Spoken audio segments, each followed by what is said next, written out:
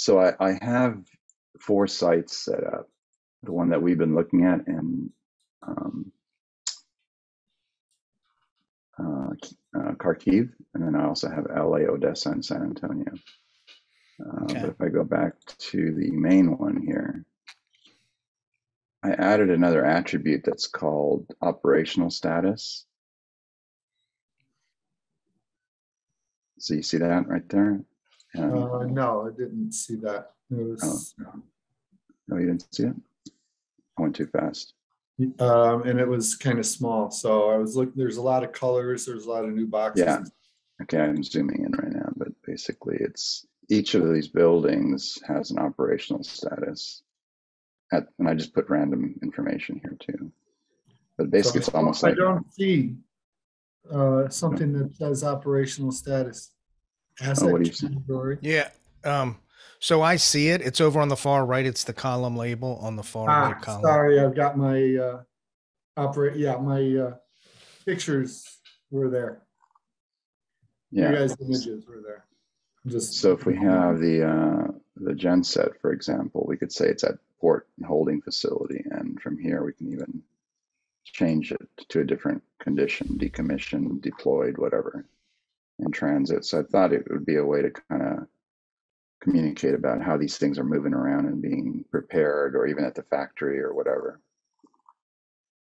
So that's new.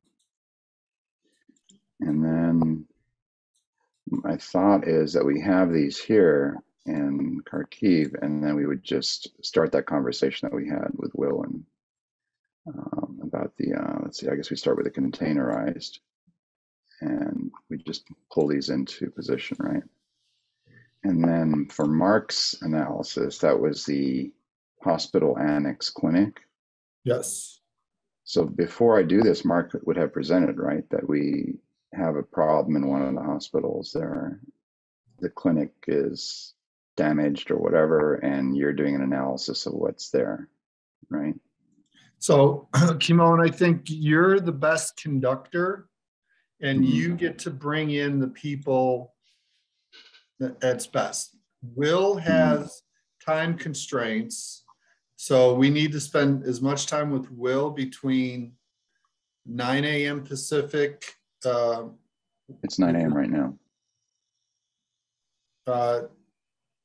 10 a.m. Pacific, 1 p.m. Eastern. 10 to 1. What? All right, so no, from 1 I've got to to just think in Eastern time. Yeah, just talk Eastern. Okay. All right, so from 1 to 1:30, Will is available. Okay. Then at 1:30 Eastern, he goes away. Yeah. Okay. So we have to do the whole scenario of his. We need him. Yeah, his involvement is that first half hour. Yeah. And okay. We can do the medical application.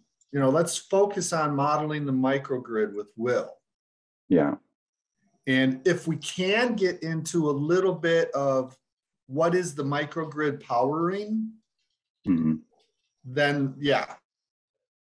Okay, so here's my suggestion. Then we start with Will, just like we discussed, and said we have this facility in Kharkiv. It has exam rooms that are not functioning, and we need to power that. And we immediately go to the site plan and say, how do we power it? It's in this building. Okay, so let's start the opposite way. Let's say here is Will. He is sending these microgrids to Ukraine. Right. The microgrids that are there can power batteries for headlamps. Right. And if we needed to, we could put all of his 24 together and power part of this clinic. Right. But what he really has are these larger tent structure with solars, and that would be better. As a matter of fact, what would be better still is these other types. And we'll get into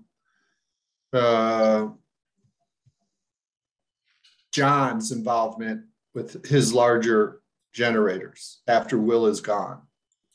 Okay, so Will's powering just those headsets. That's it. That's all he's going to be doing with this big stack of things. First is the I mean, headsets, because that's real, right? Yeah. Okay. So that's the power packs, the mobile power packs that can. Mobile power packs help this clinic if the electricity goes out. Okay. So here's the power packs. We brought them to the clinic. So we've taken care of the headsets. The headsets are now powered with these mobile power packs, right? Right. And here's the clinic. It's got 8 operating rooms, etc. And if the power goes down, there's enough power packs for medical procedures to occur. Right. Okay. So we deployed them for these power packs. We're done with that. Right. Then we say he's got the tent structure, right, with the larger array, and this can actually power the room. That's right. So we want to build up the microgrid concept. Right. And he also has this containerized. This is a big boy for him right here, the containerized one. So the container actually comes with the array, I think, and can also support the tent structure. So it's this is more power than just the LED lights. It's actually helping the clinic. He said 3 rooms. Right, and he might say for those, we can only do 3 rooms. Maybe we have another container, or we have another array, or whatever. It'd be good if we can just say, and then let's bring another one in. Duplicate it and show how much space is needed. Can this fit here? Yeah, so there it goes, 2 arrays or whatever. So we can start doing a few duplications like that, and then we can make sure they fit on the site in the parking lot near the building that has the power, the problem, right?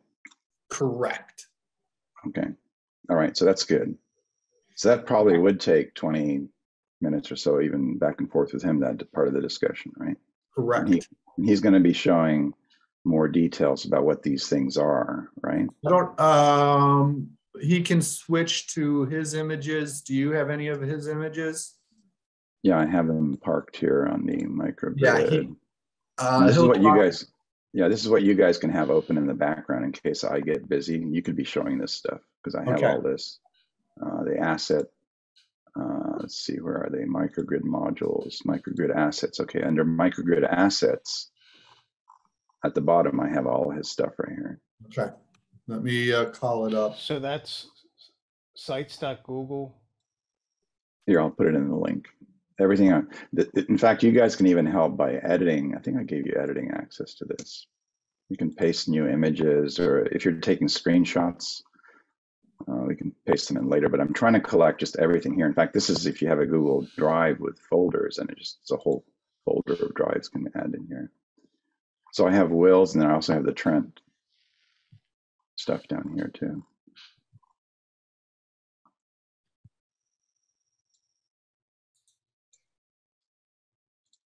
Okay, so that's good. Assets. Yeah. All right, so then while Will is around, you will be alluding to what Mark did. Right. But we can't bring Mark in until after Will is gone. Yeah, okay, that's good. So now we're in Mark's session. Are you ready to leave Will for a second? Just kind of walk through Mark's part. Okay, so Mark is next, right? So we could say, okay, this clinic that we were talking about, we assigned a task to Mark to quickly evaluate what's out there on site. And we had minimal information. We had information, well, Mark, I'm kind of talking for you now here, but, and then Mark did a quick layout to kind of collect the assets, equipment. And this is, I think we need to stress this, right? This is really about the equipment inside the spaces too. It's not just the layout of the space. And the energy generation requirements for them. Right, that's right. So what I could do is just, while you have this on your screen, I can be walking through my screen and just talk about, here's the site, here's the location.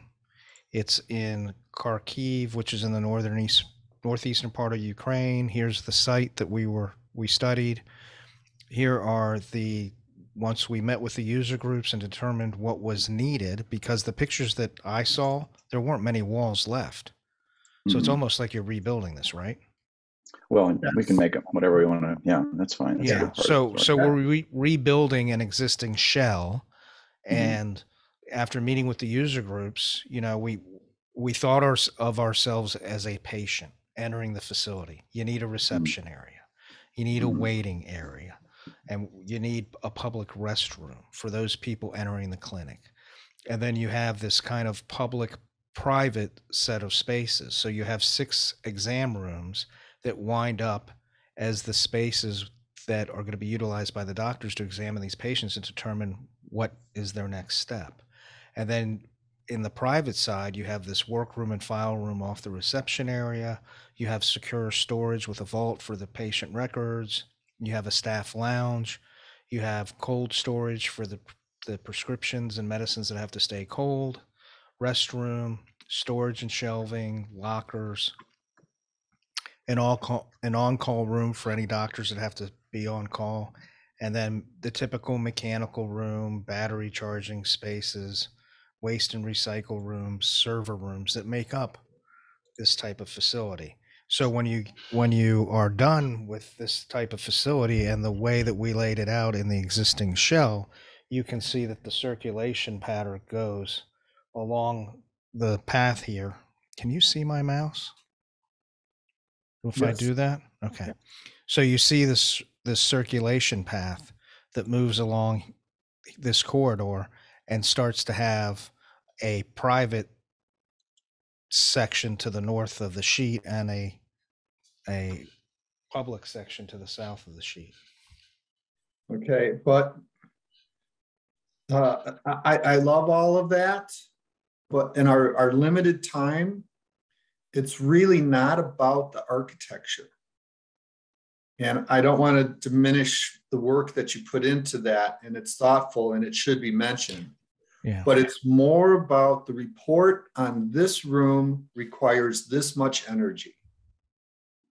Well, how do we really know what those numbers are? We could just make it up. We could just say that we evaluated there's 6 exam rooms, and then I think it's even good to point inside those exam rooms. There is, in fact, we even have the name of the piece of equipment. There's a vital monitor sign for each one that needs power. And Will is going to provide those. The battery packs that are brought in are going to be powering specific pieces of equipment. It's not the whole facility. So it's kind of you were able to quickly assess what was there, create an inventory of spaces, create an inventory of equipment, and quickly isolate which pieces of equipment are critical that need electricity. We don't even have to say how much electricity it needs. That's Will's deal. And then Will says, well, for what I see here, then I need 20 power packs or whatever. And we don't have to power the overhead lights. We're going to bring in those LED lights that they put on their heads or whatever. That's a kind of. But we need the heart monitor. Yeah, we need the monitor, that kind of stuff. So we're kind of telling the story that we know what's there now, and we know what needs to be powered, and then Will's equipment can power 20% of the critical equipment here, or whatever, or 50%, or whatever. I don't think we really need to get into the specifics about the energy. The numbers, even though we have some numbers too. But does that make sense? I don't know. That's my take on it. Yeah. Right. This makes perfect sense. This is about a demonstration of capability. It's not about realism. So zooming into that room. Quickly. If there can be. Mike, just one point. So Mark's point about being able to do this, I think we don't have to talk about the architecture and the design, like you said, but it's good to say that as an architect, he was quickly able to assess what was there with minimal information to get close enough to have this accurate inventory of assets and spaces, something like that. So is it okay to talk about, is it okay to talk about how easy program to BIM made it for developing that? Or do we want to stay away from promoting any of the Onuma products? We could just say we had an accurate inventory of space types that were already pre-configured. We don't have to mention programming. It's fine. Okay. All right. No, I just thought because, as you and I were talking the other night, it's amazing how much easier it was to know what you need, because as you're going through the menu, it's like, exactly. I do need one of those. I do need one of those. Yeah. We have a database of online inventory of healthcare facilities. So we're able to quickly assess digital twins. We're going to twins. emphasize digital twins. Yeah. And having the digital twins makes it possible. And Mark, the great thing about Kimon is he's not promoting his software, he's promoting the concept. Right. And the concept is best represented in digital twins. So therefore, if there can be a 3D image of one of those rooms, even if it's not live, if it's just a static image, I think Mark that will help people understand. I have one for each room. Yeah, see those? There you go. Yeah. Excellent. Right. Yeah. So that's so, and what I'm going to do is just kind of walk through, the story that's changed a little bit. It's all about telling a story. The story, instead of going into, create all this by meeting with user groups, is we took basically what information there was about the existing facility, and in order to rebuild it, we determined what spaces there were from a database of spaces that we have, and we could quickly assess what spaces would be needed and place them how we wanted them. So I'll just quickly kind of, depending on how much time there is, I can either drag it out or just quickly go through these spaces and then show. Quick is good. And Mark, can you start sharing your screen now? Let's practice this share override. Yeah, so that's really interesting. The way I have this set up, can somebody, let me try it. Let me see what happens when I share it, because it's not the computer I'm on Zoom. So I don't know. I think it's going to share the wrong screen, but let me try. Because this is a camera. This is coming. What you see is a camera. It's not my screen. All right. Well, then we need to practice this for sure. The other thing is I guess I could join with the computer that is the camera.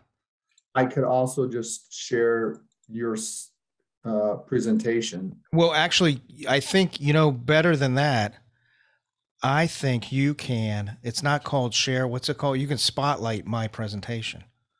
So just spotlight me as a host. Maybe I can spotlight myself. Well, yeah, I just, there you go. But it didn't change anything. No, now you see me as the main presenter, right? No, that's still Kimon, right, Kimon? No, that's me. Look, I'll make the slide change. That's me. Yeah. No, I'm not seeing that. I'm seeing Kimon's screen. Kimon, stop sharing your screen. Yeah, hold on a second. Let me see what happens here. So I see Mark's screen as a small thumbnail. Yeah, I don't see your screen as the main thing. What was it? Yeah, I guess I have to stop. Huh? You have to. Yeah, whoever's sharing has to stop sharing, and then somebody has to spotlight my screen. I am removing spotlight. No, I am spotlighting. Hi, Will. Hi. Hello. So does everybody see my screen as larger? Yes. Okay. I see it larger. All right. Yeah. Right. So then we can, as we go through the space, now that it's spotlit, I can go through here and talk a little bit about, the equipment in this space. And it's not showing up. I got to work on that. Okay. So we can. It's kind of dim and fuzzy, Mark, a little bit. Is it? Yeah, it really is. So you've sent me your presentation, so maybe I just show your presentation.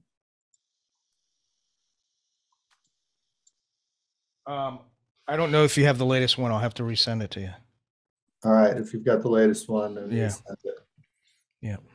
There you are. Will is right side up now. Yeah, I figured it out. There we go. Well, thanks for joining us. Will, this is Mark. Mark, this is Will. Hey, how are you? Hi, Mark. I'm well. It's exciting to be here.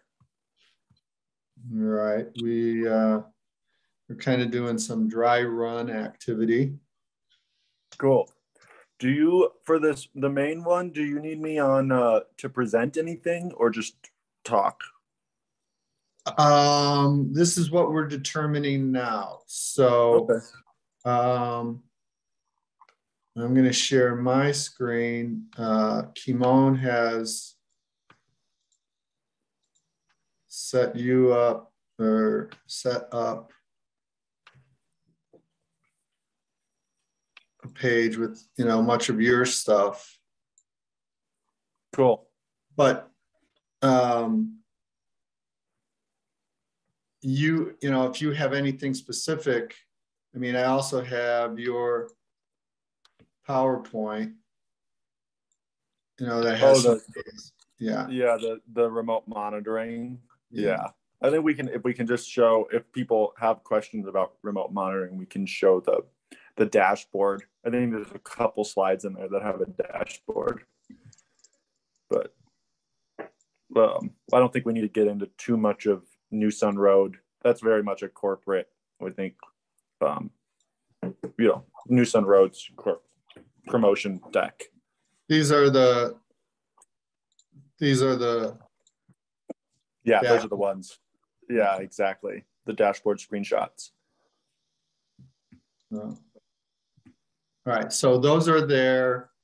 If you want to have anything ready, you can have stuff ready. Okay, that's fine. I'll have our general slide, like our overview thing, if we need to, but I really don't want to take a bunch of time just to do the about us type of thing. Right. So let's see. We were trying to figure out the best way for Mark to be able. So I just tried to send the keynote. It's 28 megs. I don't know if the email's gonna work or not. Can I drop it, Kimon, and can I drop it in this microgrid assets? In the Google Sheet you're talking about? Yeah. Well, not in the sheet, but is there a drive associated with it that I can drop it in that? Yeah, I'll point you to it. Yeah, I have a whole drive for all this stuff. So while they're doing that, Will, let me just give you a rundown. Cool. We're going to do, a basic opening introduction, thank everyone who's been involved, and then describe this concept of BIMStorm and using building information models and digital twins to quickly plan. And it's been happening for a long time. And for this one, it just so happened that our interest in microgrids led us to you, and we're able to do this exercise. Then Kimon can do whatever kind of background he does, because that's important for him to set a stage. Then bring you in and talk about what's really happening, which is very different. You have sent 24 solar microgrids to Poland to be deployed to Ukraine to help hospitals charge LED headlamps. And Kimon has that modeled, and he will land that near something that Mark has created, a clinic inside of a hospital, existing one. We're just assuming that this is what's inside there. And we'll show the headlamps, there's enough there to be able to power for X amount of those rooms. And we're just, not that we're making up the numbers, we're saying, a predetermined number of rooms. Yeah. No, that makes sense. But Will also has the truck and the containerized unit. And those could actually power a number of the rooms, but only one couldn't do the whole thing. So then Kimon will land another array and say, this is how much space we would need. Perfect. And we think that that's probably going to be to your jumping off point at the 1:30 Eastern time. Okay, great. That's perfect. So then I may be doing screen captures or whatever while that's going on. And back at 3 p.m. Eastern, if you're able to jump in for a while, you can talk to some of this, screenshots. You can talk to what has been done. Gotcha. So the first 2 hours is kind of the back and forth amongst us to create the presentation. And then we're presenting just the snippets in the next hour. So we're kind of like creating a highlight reel. At 3 p.m.? Correct. Okay, gotcha. So yeah, that'll work great. I just have to jump. I can be on starting now till pretty much, 3:30 EST. Oh, So okay. yeah, I think my computer probably switched time zones wrong or something. So we're good. All right, excellent. Then you can come in and comment and stuff. Yeah, so I might be moving around a little bit, but that's understood. Yeah, but that's take okay. It off and yeah. Because after you present, hi John from Singapore, who is up really late or really early, and we appreciate you. After that, let's just keep it, that you're done at the half hour, after the first half hour, because we do need to move on anyway. Cool. So Perfect. It's good that we thought that you had to go. Then we're going to, since we have shown the building architecture, Mark is going to talk about the architecture and using system with templates and equipment, assets, the asset information, and the electricity requirements for each of the rooms. And he's going to show digital twin of the assets in the digital twins of the room, which creates a digital twin of the building. And then we'll be able to say, all right, this might be needed somewhere else outside the footprint of the building. And Kimon could take it to another location. He might say, California Community Colleges has a clinic on this site. It's a similar thing. This is what would require to power, partial rooms. Then we bring in John and say, John has port experience with these larger containers. He's got a green ammonium generator that's going to be ready in later this year.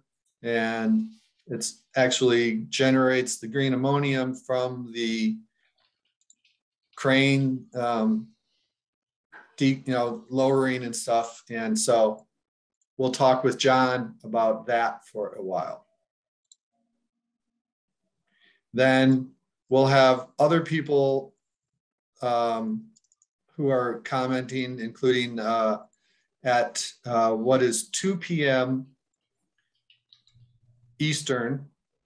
There will be Art Curlin is coming in, and he's a healthcare capital planning and asset management director for a hospital.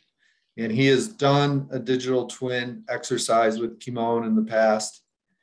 And we're going to land some of the clinic modules that had been created for him in Ukraine.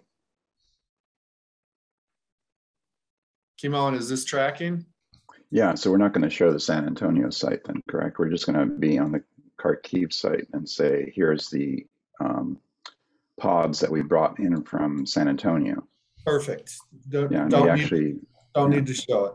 Yeah. Would be good to show LA Community Colleges. Hi, Susan. I hadn't seen her in a long time. She just walked by the window.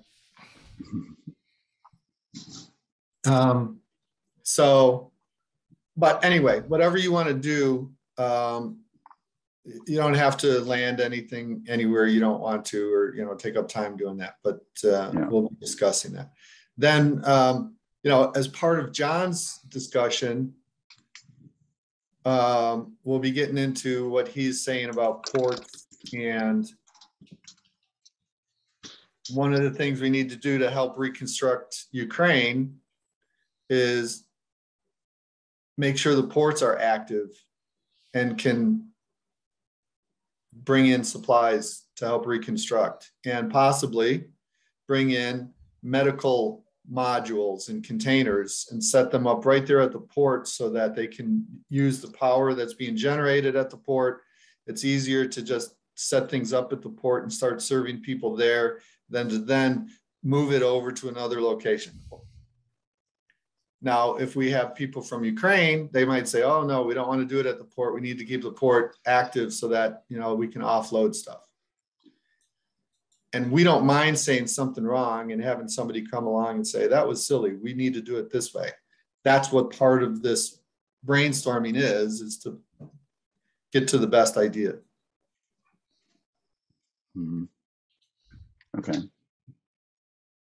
That sounds good. And then we've got time for doing exercises. You know, if Kimon has something where he wants to say, people click here and create your own clinic and land it. You know, I don't know if you've got that in mind at all, Kimon. Yeah, but, I don't know. That might be too much. What I thought would be interesting is opening up the work order request for the main site that we're looking at, because people can actually see they can get down to the individual spaces or assets or whatever and make comments on that. This heart monitor is not working. Right, or this room doesn't have any lights, or this building is not functioning, or whatever. I think I did one with the phone not working and replacing the patch cord or something.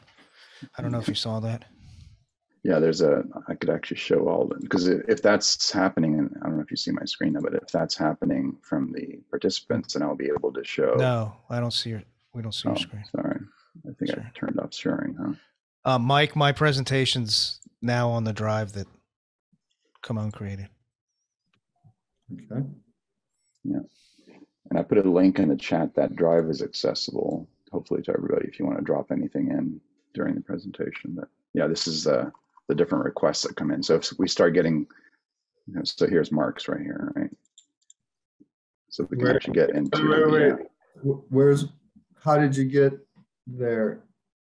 That's the admin view that you have access to. Yeah. So there's the request from Mark about something's happening in this space, right? Yeah. Oh, that's not his presentation. That's his work order. Okay, gotcha. Yeah, this is live now. Yeah. So we can kind of zoom, when we zoom in from the site location, we can be receiving any kind of requests. Like the first one is this hospital annex is not functioning. There's no lights at all in the building or something like that. That's part of the story, right? That something happened to this building. We need to assess what's there and decide, just like we talked about with Will, that we need to bring in microgrids to support parts of that. And then the next one would be the whole Trent genset units, right, that you just talked about. So that, just to back up, since we're all on now, that this is what we have set up for the live exercise. We want to then be able to grab individual units and start moving them into position and say, we need a 20 kilowatt array here, or we need the genset ammonia unit here if we want to power the whole building. And then we could then say, do we have enough space? Where do we place it? Is it close enough to the actual connection point? Whatever. You guys can be doing that part of the discussion. I'll be moving things around. So just jump in as I'm doing stuff, because I'm kind of making up stuff as I go along here. But it's good to get. Is there work order ability on the microgrids? Yeah, they're all in there. Okay, so then John and Will might want to go in. You might want to show them how to go in and be able to say, this microgrid needs a new. That's not functioning, or it's in service, or whatever. It's in transit, that kind of thing. Right. Yeah. So if that's the part that you want them to interact with, why don't we take a second to show them how to do that? Right. Okay. So let me paste the link in here. So this is the, where's the chat? I'm not as familiar with Zoom. Okay, there we go. This is the link, and I'll open it here. So the plan and the buildings that you see in the background are all accessible from that link that I sent you. And it's set up so there's almost like zero training to use this basically, but it's a request form. So I'll walk through it quickly, but from the top, there's a pull down. The pull down lists all the buildings there, so you can get to the Trent ammonia unit, for example. And then it shows up as a little diagram down here. And then from there, you can say, okay, there's something going on. This unit is not working or whatever. You can start typing in requests directly in describe your request here, unit in transit or something like that. And then you can add photographs or whatever, and you put your name and email, and then hit submit, basically, and that's it. And that then shows up in the admin view that I showed earlier. Does that make sense? Mm-hmm. Well, that makes sense to Mark and me, but does it make sense to John and Will? Why don't you run through it one more time real quick? Yeah, okay. I think, I mean, Mike, it's a simple form. I think I have seen this when Kimon shared it on a link. But Kimon is talking through this. Yeah, we're not actually typing stuff in live, are we? There is that option, and it's possible, and it makes it powerful for you to be able to do that. If you want to, it does not have to happen. Yeah, but I have seen. I did obviously look at this a few days ago when Kimon had shared it. Mm-hmm. Yeah. So, for example, in the clinic that we were talking about earlier, that Mark set up, we could say, okay, this room is not. There aren't any lights, or this piece of equipment's critical. I could say the type of request. It's whatever the. You can pull down and say there's certain things happening, or you just type it in basically and say. Lights not working, and you hit submit, and then that just comes into the request.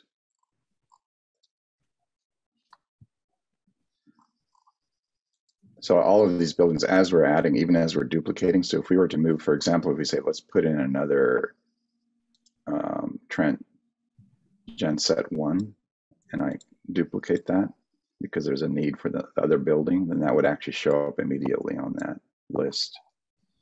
And we've added other information here to say that it's at the port, or it's decommissioned, or it's deployed. So there's different values that we're using. That's what the color coding is that you're seeing in the background. It's the current status of red means it's damaged. And there's different kind of, then we can start.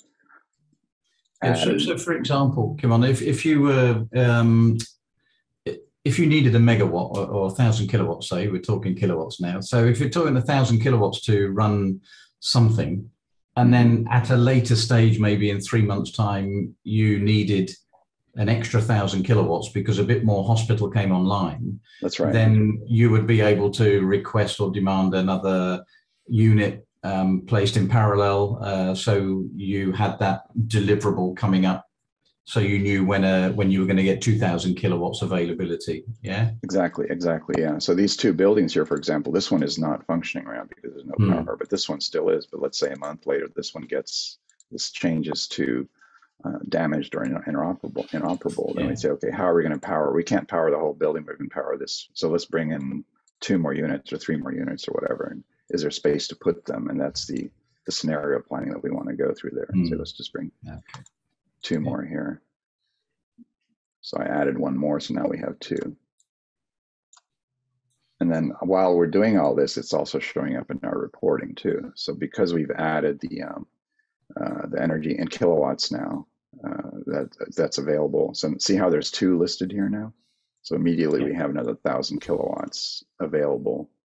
And we're trying to keep it kind of simplistic because I know there's a lot of other calculations in the background, but we're just focused in on energy generated and energy consumed. I know that might be too simplistic, but you can fill in the blanks beyond that, I think, as we have the conversation, because you guys are the experts in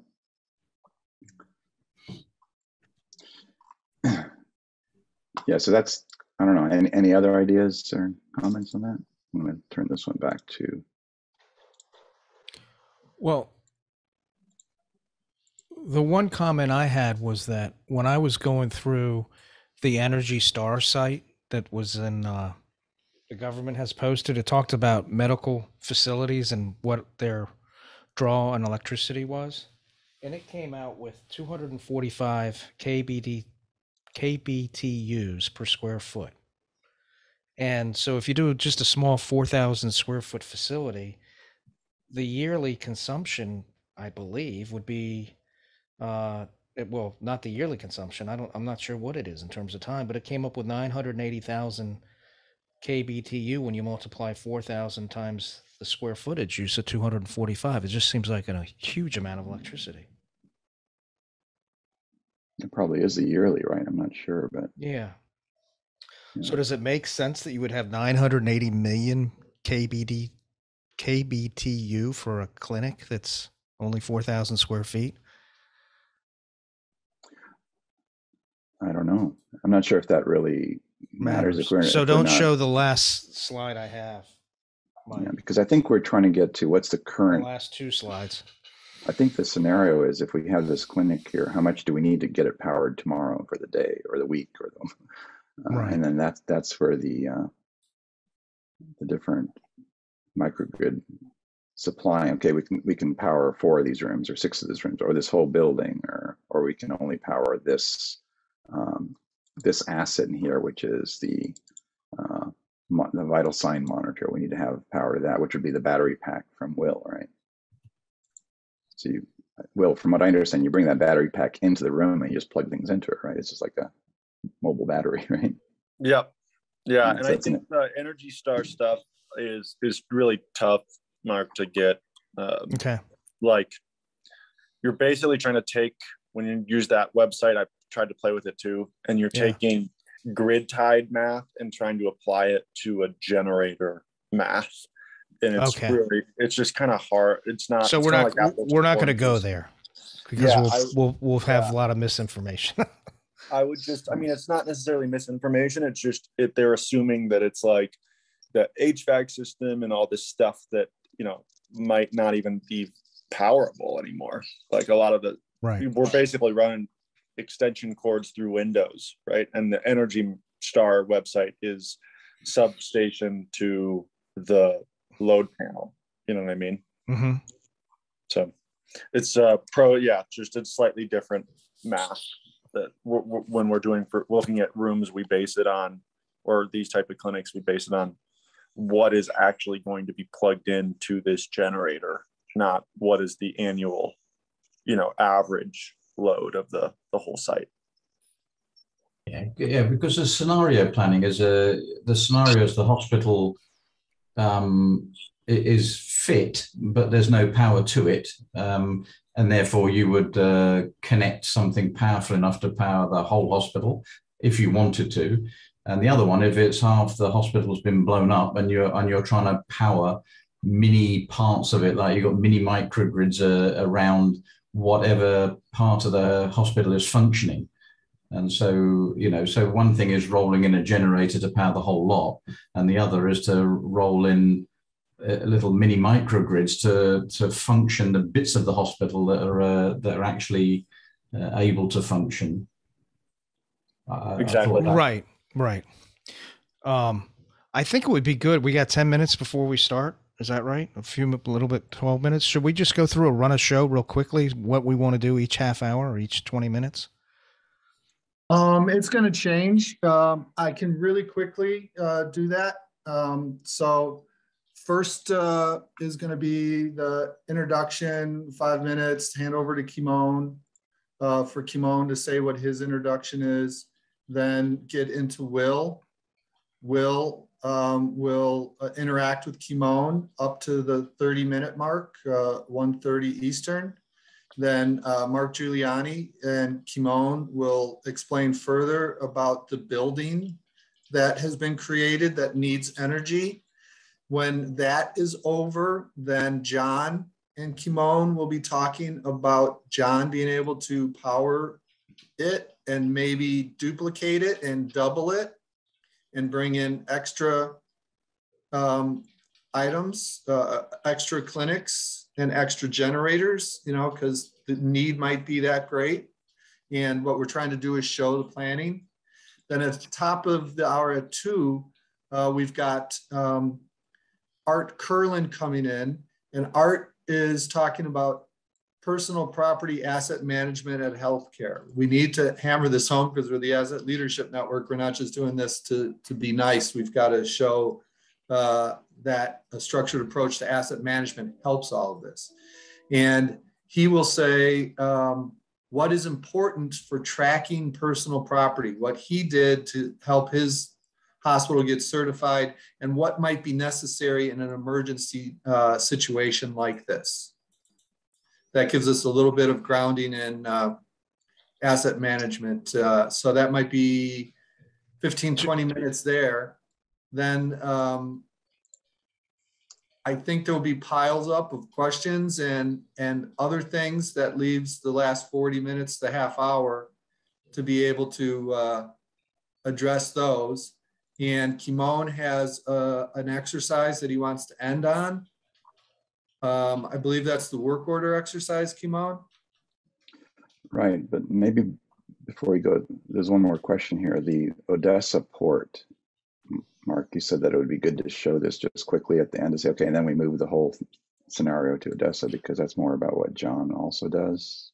Well, I think that that's pretty. I'm sorry, we talked about Mark. Cranes. Yeah. Not Mark. I'm sorry, John. With the Trent units. I don't know if John's still on. Yeah, sorry.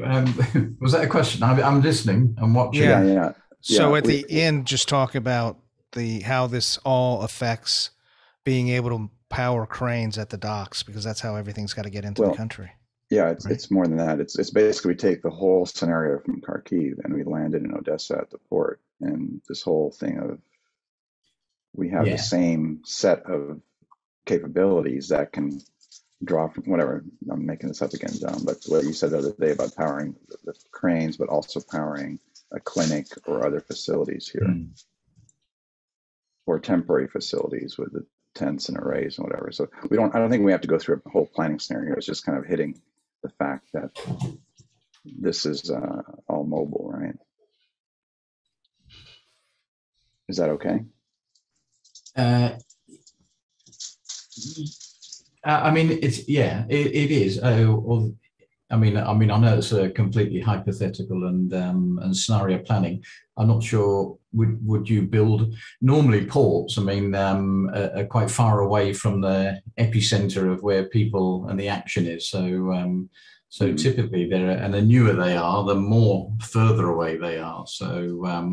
So in terms of being at the heart of the action, when you're looking at classrooms or hospitals and things like that, you'd probably not have them on the port, I would have thought anyway. But I mean, it is hypothetical and scenario. Fact is, you can put them anywhere, I think, because I think everything we've done here, Kimon, is all pretty modular. So, and that was the whole approach. You could literally ship them on a 40-foot or 20-foot container, drop them under the crane there, lift them off, put them on a truck and send them with a mini microgrid wherever you want to set that up, whether it's actually in the port or whether it's closer to the town center or whatever it is.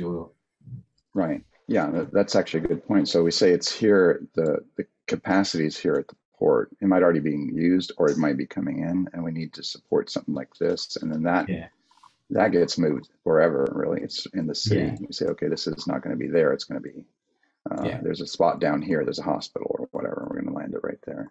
So it's kind of telling the story that we're mobile. I guess that's the main point. And the first because in the scenario, the first risk assessment is what part of the port is working. So is the whole infrastructure, electrical I'm talking about, is that intact, and therefore it's probably a lot easier technically to get set up and plugged in and fired up. Has the place been shelled and you're really trying to sort of piecemeal and bring to life things? Because I mean, obviously you can still power up a crane directly, but there's a bit more effort involved technically in getting that plugged in when it's not in the electrical system. So there's a bit of risk planning or understanding to say what's working in the port, how do we connect into it, get the ships in, get them unloaded, and then you run from there. Right. So Mike, you suggested that we show this at the end. Does that make sense, or what do you think? I can't hear you.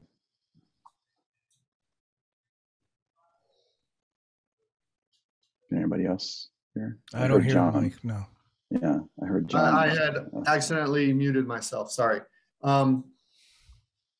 This is exactly the conversation that I wanted to have happen in the workshop so that we would be set for the presentation.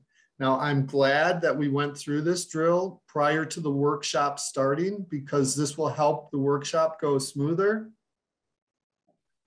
Yeah, because I can see here, look, you've got on the left, though, they look like grain silos. So I think actually when you're doing containers, to the left-hand corner of that Odessa port, it looks like you've got grain silos. So you've got a whole bunch of stuff going on there.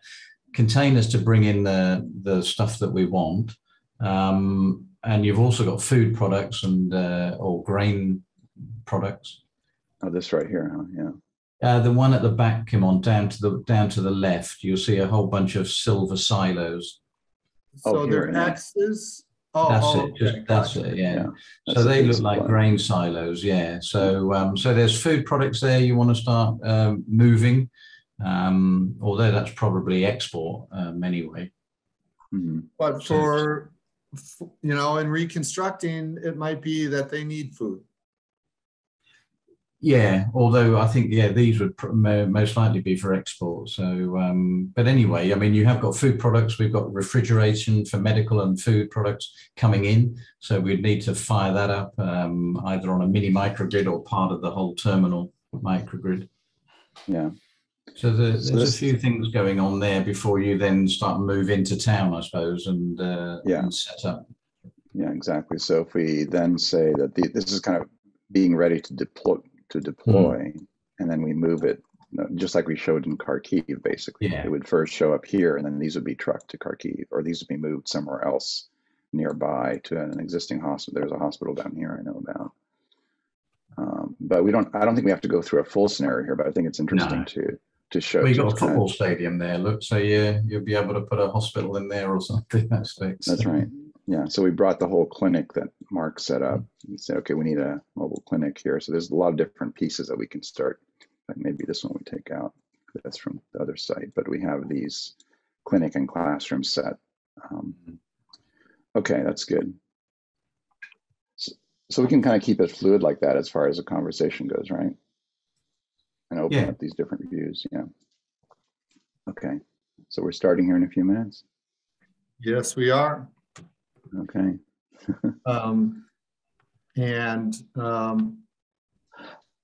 One quick question on the setup of how we're presenting this. Obviously, we want to reinforce that these are all not real scenarios, although the real thing is happening in the background. There's other things that are happening, so we're trying to tie it to what's going on. Mike, how are you? I'll address that after I do the introductions and say, we want to be very respectful for the real pain, suffering, and loss that's occurring in Ukraine.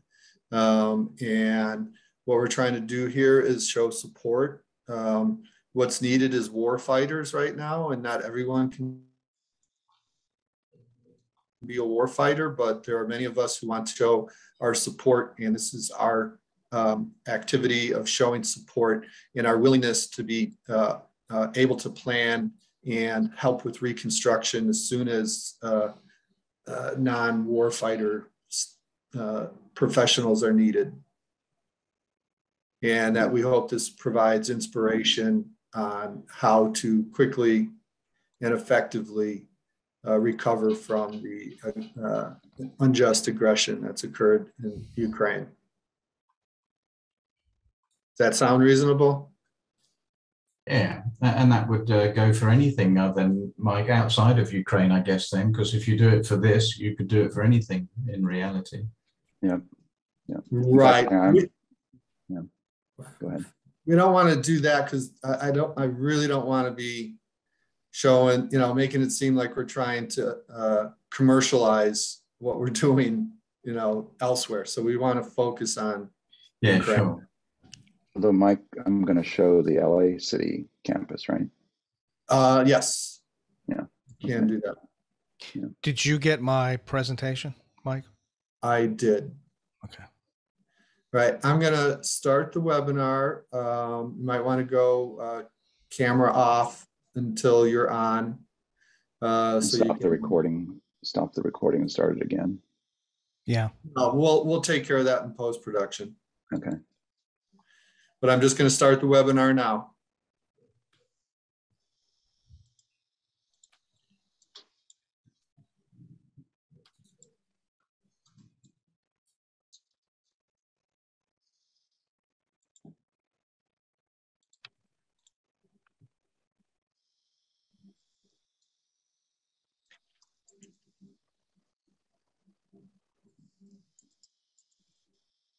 Welcome to the 2022 ALN Spring Summit Microgrid Asset Leadership. Today, we're focusing on BIMStorm Microgrid Ukraine. Yesterday, we did a Microgrid Asset Leadership Roundtable that set the stage. And tomorrow, we're going to be talking with a person who manufactures and delivers is delivering microgrids to Ukraine. And today's session is divided into two portions. The first 2 hours is the BIMStorm Ukraine or Microgrid Ukraine workshop, where we'll be demonstrating the principles of a structured approach to asset management and how that can help with reconstruction of Ukraine. Specifically focusing on microgrid assets as they're used to support healthcare. Microgrids can be used for other purposes, and the digital twin exercises that we're showing to accelerate planning and processes can be used for other things, but we're focusing in on that for 2 hours of bringing in experts to talk about what they're doing, what they've done in Ukraine, and put together the materials for a presentation that will start at 3 p.m. Eastern that shows the capabilities we've uncovered during our 2-hour workshop. And great thanks to Kimon Onuma, president of Onuma Inc., who's a patron member who has been leading this effort. And also John Arnup, thank you for Trent Port Services involvement in this. He's a new member, but boy, he has hit the ground running. Mark Giuliani is president of Giuliani Associates Architects. He's an ALN senior fellow who has jumped in and provided some architecture expertise and insights for this workshop. And William Heegaard, who's president of Footprint Project, has made this very real.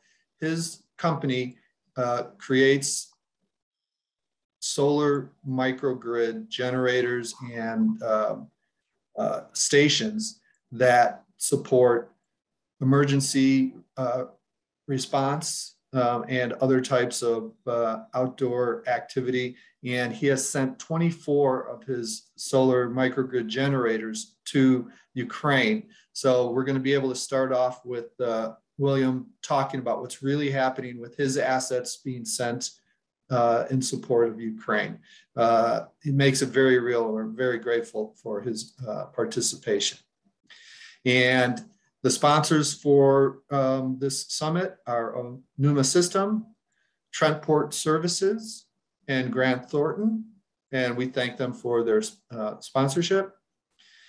And we also thank all of our patron members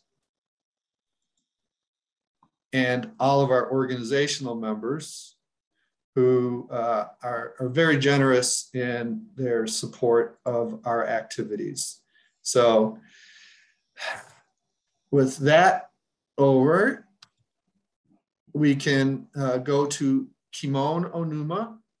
Kimon has been at the forefront of digital twin and building information models for decades.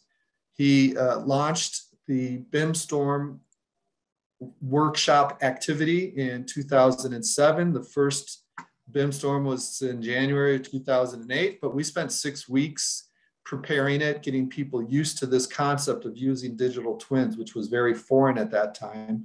It's a little bit more accepted in mainstream now, so it's easier to demonstrate and teach people, and has been a great supporter of the Asset Leadership Network. So thank you, Kimon, and thank you for your work involved with this. Will you give us a little bit of background of the importance of digital twin? Sure. And like you meant,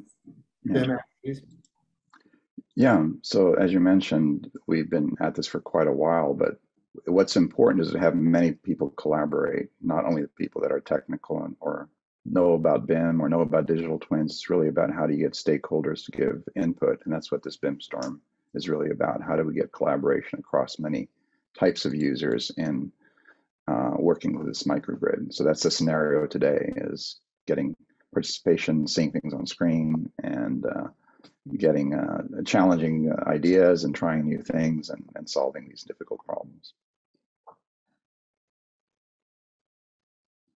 Yeah, this difficult problem is very interesting because the problem that Ukraine is facing right now requires real war fighters. They're not at a digital twin point in their reconstruction yet, but not everyone can be a war fighter. So those of us who have other skills want to show our support, and we're happy to be able to do that through this workshop activity. Great. Yeah, and actually I'm sharing. So Kimon has been talking. Go ahead, Mike. You've been talking extensively with Will Heegaard to get information about the types of solar microgrids that he uses.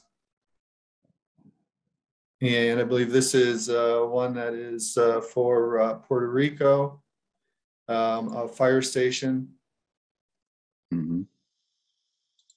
Yeah, and there's different slides that are, these are all posted on the BIMStorm site as well too. So all this material, we're going to be running through a lot of stuff, but there's a lot of resources of what's happening right now. And we'll maybe just jump in. Sure. Yeah, we're excited to be here. Just briefly, my name's Will Heegaard. I'm the operations director for Footprint Project, which is a small nonprofit based out of Minneapolis that mobilizes cleaner energy systems to communities in crisis. That usually looks like putting solar panels and battery systems on trailers or portable generator boxes and deploying them to disasters. So for the Ukraine response, we have purchased 2 solar trailers from a company in Germany and deployed those to the Moldova-Ukrainian border. And then we also have a project that we're developing in Ukraine, which involves outfitting hospitals with portable solar generators to power LED surgical headlamps that we shipped immediately after the war broke out, with a number of coalition partners, including a nonprofit called Smart Aid and Global Empowerment Mission as key partners in these programs inside of Ukraine. So we do a lot of, our programs are broken down into 3 buckets: disaster response, where we're mobilizing equipment to power up critical infrastructure and community resilience sites or resilience hubs. And then in between disasters, we assemble and develop new fleets of community solar generators that are available for regional disaster response. And we incorporate Second Life solar panels and batteries into those generator builds between storms. So right now what we're looking at is a number of mobile solar generator systems that could range from a portable battery that you can store or bring inside of a clinic or a resilience hub and charge laptops, Wi-Fi hotspots, LED lights, kind of the basics to keep a command center or a emergency medical location up and running. And then that can scale up to mobile, solar trailer generators or containerized microgrid systems that can power infrastructure, more kind of brick and mortar infrastructure at the load panel level. So that picture we're seeing there was a solar trailer and 2 solar tents that we assembled with Empowered by Light, a nonprofit out of California, for a fire station in Puerto Rico. And that system is 2 Tesla Powerwalls inside of it with these flexible fabric solar canopy tents that can store inside the trailer and then be deployed out as a mobile incident command center. So we're really excited to kind of learn from the Asset Leadership Network on how to do these digital twin systems, because we have a lot of physical solar generator assets floating around the domestic US, and now a starting batch in Ukraine, so to speak. And we're looking to expand that as the response and conflict continues, sadly. So yeah, happy to talk about kind of any of the smaller stuff up to the bigger stuff. And we're excited to be here. And the great thing, Will, really love your heart, is that you assume that the assets that you send to Ukraine are going to leave your control, and you see it as a donation and it's not an issue. But for this workshop, we're going to pretend that you're an asset owner who wants to be tracking the assets for their entire life cycle. And so we'll be conducting the workshop with that in mind. Absolutely. And I think, particularly for our first batches of equipment, like the portable solar generators are very much kind of we consider it more of a donation, but we do have reporting. We do need a report on where they went, who they were donated to, et cetera. And we try to keep an eye on them in case, this is new technology for a lot, how many firefighters have actually seen a solar panel or solar generator in person, right? This stuff isn't like, it's not like everybody knows how a solar generator works. So we do end up doing a lot of kind of remote support on equipment that ends up being donated anyways. And then, so we're very, we assume we might not get it back, right? We're definitely not going to get any of this equipment back that we send to Ukraine. It's going to be there forever. But we do try to keep an eye, keep tabs on it, keep an eye on it, make sure that people are using it and it's working effectively for their needs. And then for the larger systems, particularly these trailers in Moldova, we definitely try to keep, they're big investments, and we try to keep the equipment kind of in the network, so to speak, with work orders and tags like that. So we're really excited to learn from the Asset Leadership Network, and the work that Kimon's been doing can be directly applicable to what we're working on, both in the domestic United States and Excellent. So why don't we get to the work that Kimon has been doing? Okay. So let's take a look. So what we've set up, and we put the link to this website here so you can actually follow along. We're posting information here. We started collecting. Well, first of all, actually, this is where we started, right? We started collecting the assets that we saw a little bit of, that what Will kind of introduced, getting their actual names, the size, the specifications, the power, and then also with John from Trent, we had a whole list of assets too. So these were cataloged here first, and this is the most important thing. This is kind of the data as an asset concept. We need the data that we're all talking about, the same thing, that has a size associated with it, has a performance associated with it, that can then be used to place on sites. So that's what we're going to go through next. And like was mentioned earlier, can we make an asset management concept here? Yeah. So the policy for this ownership is that we will use secure open standards for sharing data. There is no Excel spreadsheet. This is web-based, that information that can be accessed from multiple points, and that is the policy of the owners the asset owners, which we are collectively all the asset owners. Yeah, excellent point. That's a common problem. Challenge usually. That's a common problem that Kimon has run into for decades, and it is simply addressed with a policy that says use secure open standards for sharing data. And that allows the continuously advancing technology to be used and not let information get lost. Just like we don't want the assets to get lost, we don't want the data to get lost either. Yeah. So it's the concept of a single source of truth. Because if we had a bunch of Excel files sitting on our desktops and we were sharing the Excel files, it's like a virus. You have different versions of it. Something is wrong, you digest it.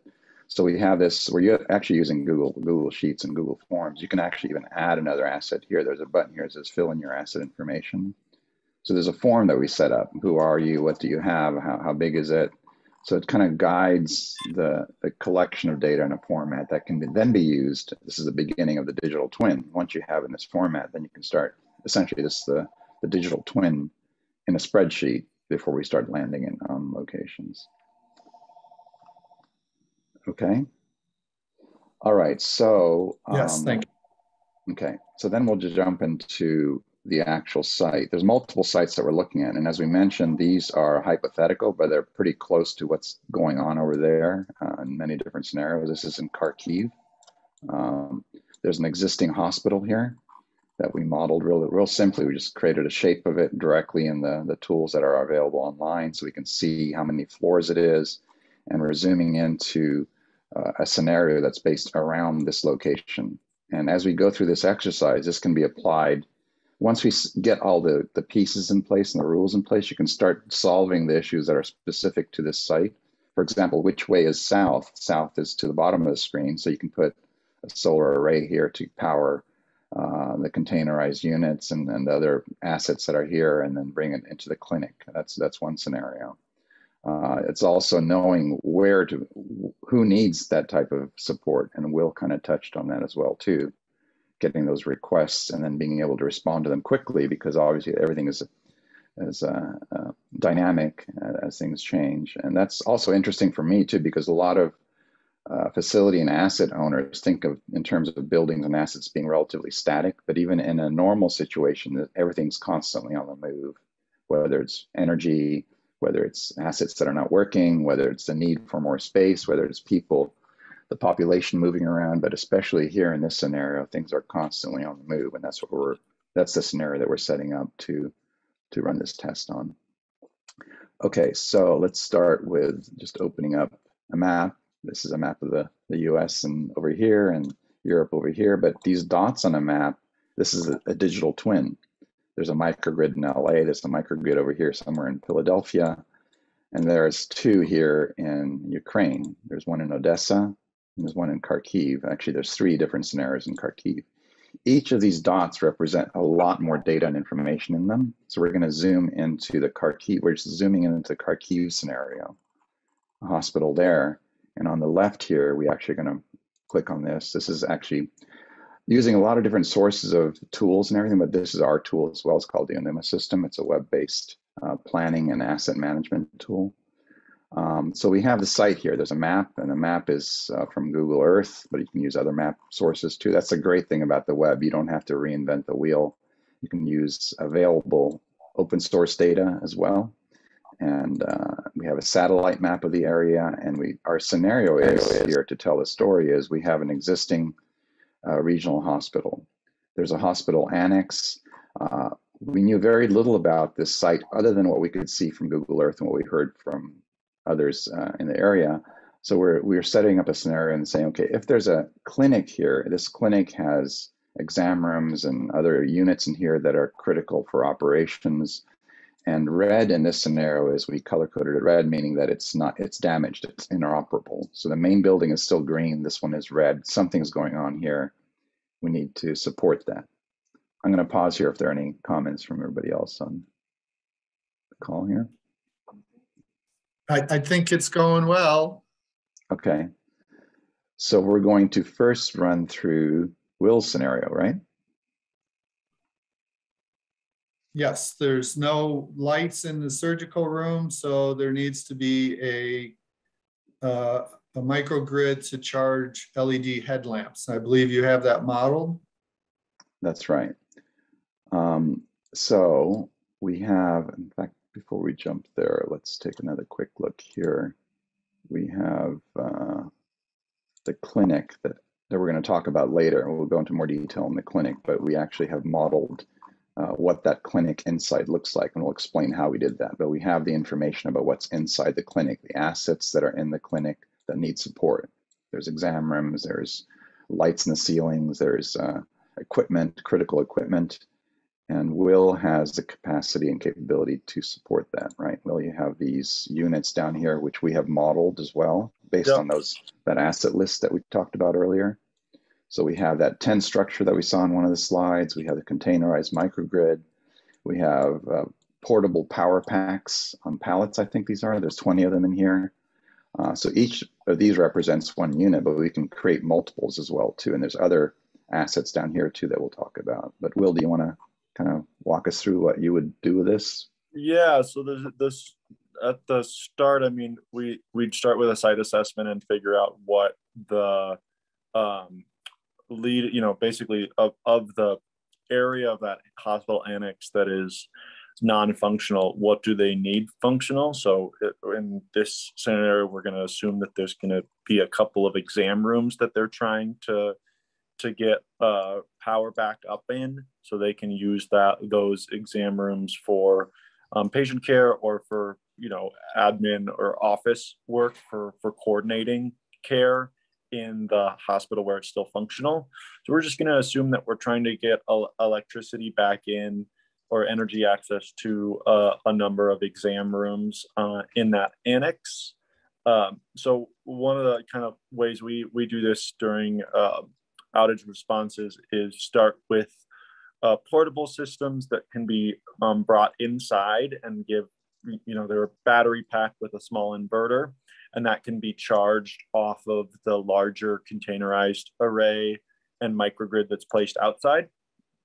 So we're going to bring the portable packs into, let's say 20 power packs, and there's 20 exam rooms. So we'll deliver the containerized solar microgrid outside of the annex and set it up with the larger array to power the shipping container. And then we'll bring the portable power packs into the individual exam rooms where they can be utilized directly as like a plug, right? So those batteries will last for each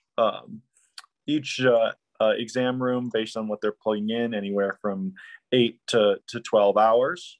And then we'll swap them.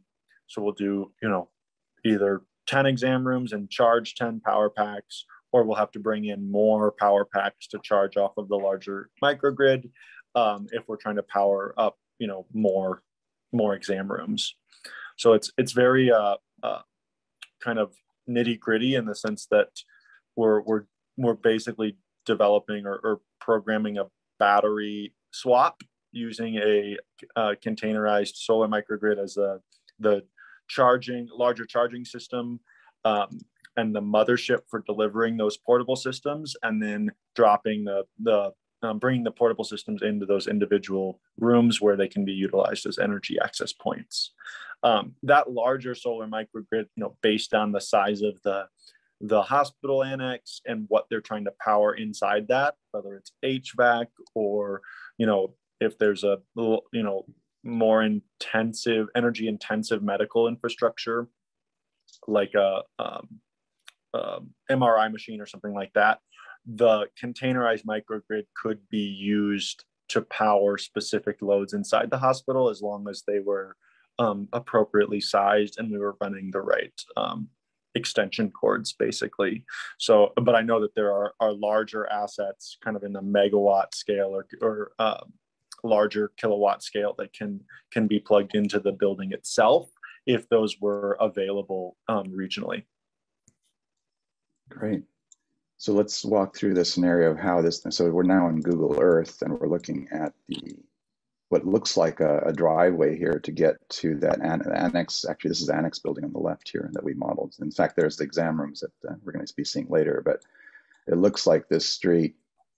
So there's a lot of, I don't know, probably doesn't look, I don't know what it looks like today, but anyway, this is what the infrastructure there is like.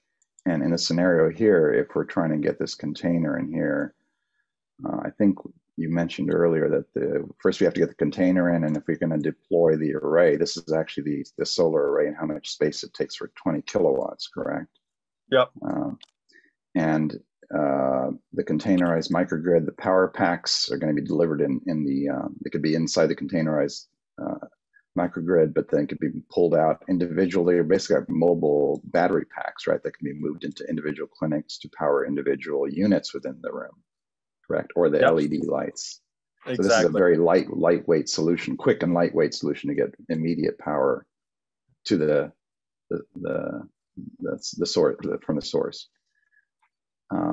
So should we walk us through a little bit of how you would actually decide how to place this array? Would it make sense to put it, for example, on the north side here? There's some space somewhere out here. Or is it better to put it here on the south side? And this is ideally south side, if there was space, particularly in that parking lot. The container, we try to get as close to the load panel of the building, or where the larger energy demand needs would be inside the building. So yeah, somewhere near the main load panel, or if they're running extension cords through windows, right, and doing it as a kind of completely off-grid system, we place the container as close to the energy load needs as possible. The array can be, can be separated, right? It can be a couple hundred feet or longer, as long as the wiring is, basically people aren't driving over the wires. So it's something to consider if there's movement on the site, or larger trucks coming in and out. But we'd install the solar array as close to the container as possible. And then we can use solar irradiance maps, or, there's a bunch of tools online when you're on site to just assess kind of, where the best place for the array would be based on, buildings or the time of the year where the sun's coming out. So we'd kind of move it around based on where on site the best sun hours, so where we'd get the most hours of sun per day, and try to set it up there. A lot of times that's a, secondary to where it's physically possible to set it up, right? So if there's rubble or other infrastructure concerns, that we, might be the best place for the panels to set up, but if you physically can't get them there, it doesn't really matter, right? So, or as part of the planning scenario, it could be, we need bulldozers here now to level this so that we can set this up. So we can start involving other types of professionals in the process. Yeah. And that's the nice thing about having the kind of a flexible range of portable to larger, towable or containerized energy, solar generator systems or microgrids, is that you can deliver those 20 power packs and get the rooms up and running for 8 to 12 hours while you're figuring out kind of where the larger microgrid system is going to sit that can recharge those batteries, or power up the hospital itself, if that's feasible. And we're using publicly available images from years ago, but if people were really interested, they could take current satellite imagery, and we could be using the current satellite imagery and make this more realistic.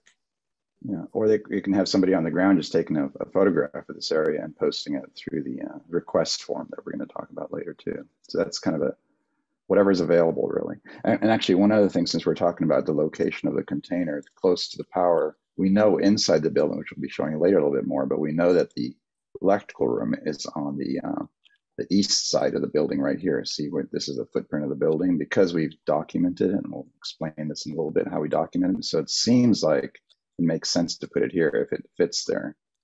That's just my assessment, but we'll jump in here. But that's, and then you were saying, yeah, okay.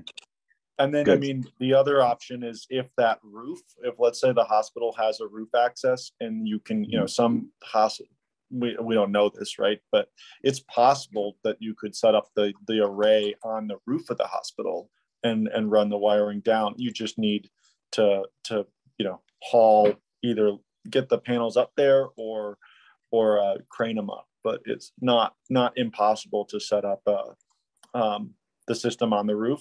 More likely for speed and convenience, it would be in that parking lot next to the area.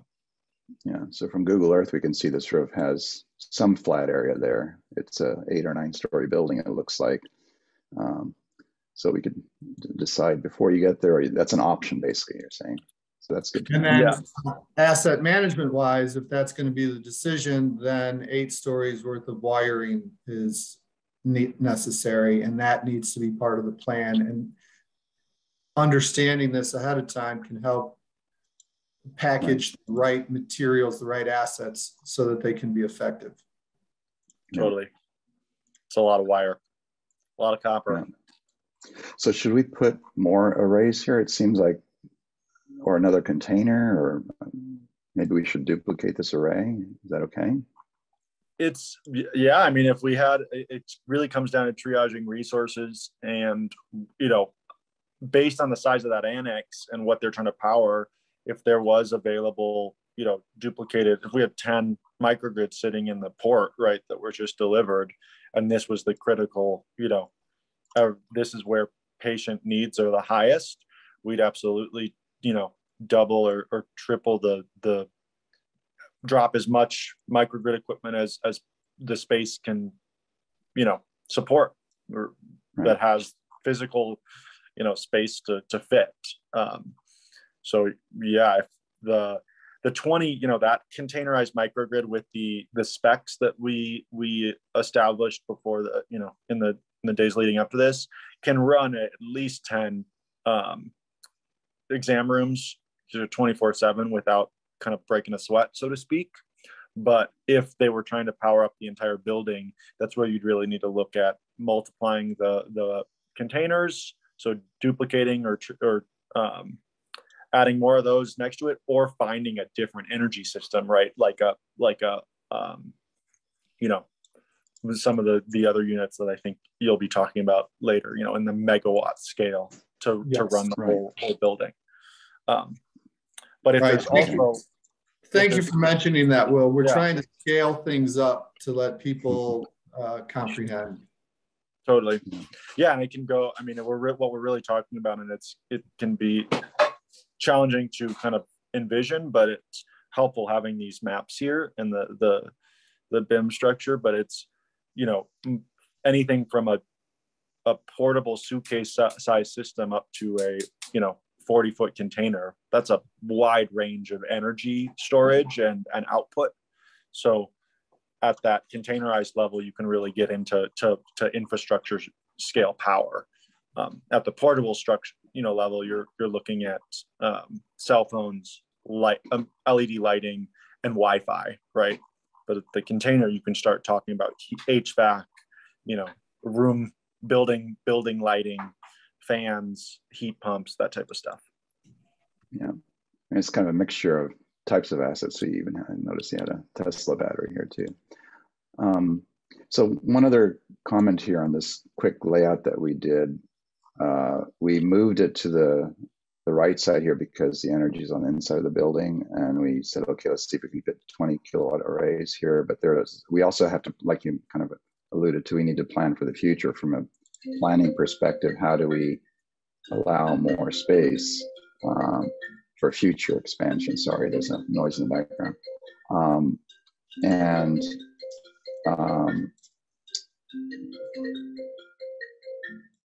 There we go. Okay, so I lost my train of thought here for a second. Maybe just go ahead and start showing the spaces. And yeah, that's what I was going to jump into next. Yeah. So, but but we intentionally moved these to here, to the right side, so we have still space in the parking lot for the genset units that are going to come in next, hopefully. But let's go into the interior. Mark, maybe do you want to show your slides? I showed this already a little bit. And I'll go back to this live view here, but why don't you explain? Mark is an architect, and that's one thing that's important here, that I'm an architect as well too. We understand how buildings and assets kind of come together, but it's also difficult sometimes to quickly get a layout like this in place. What's a typical clinic looking like?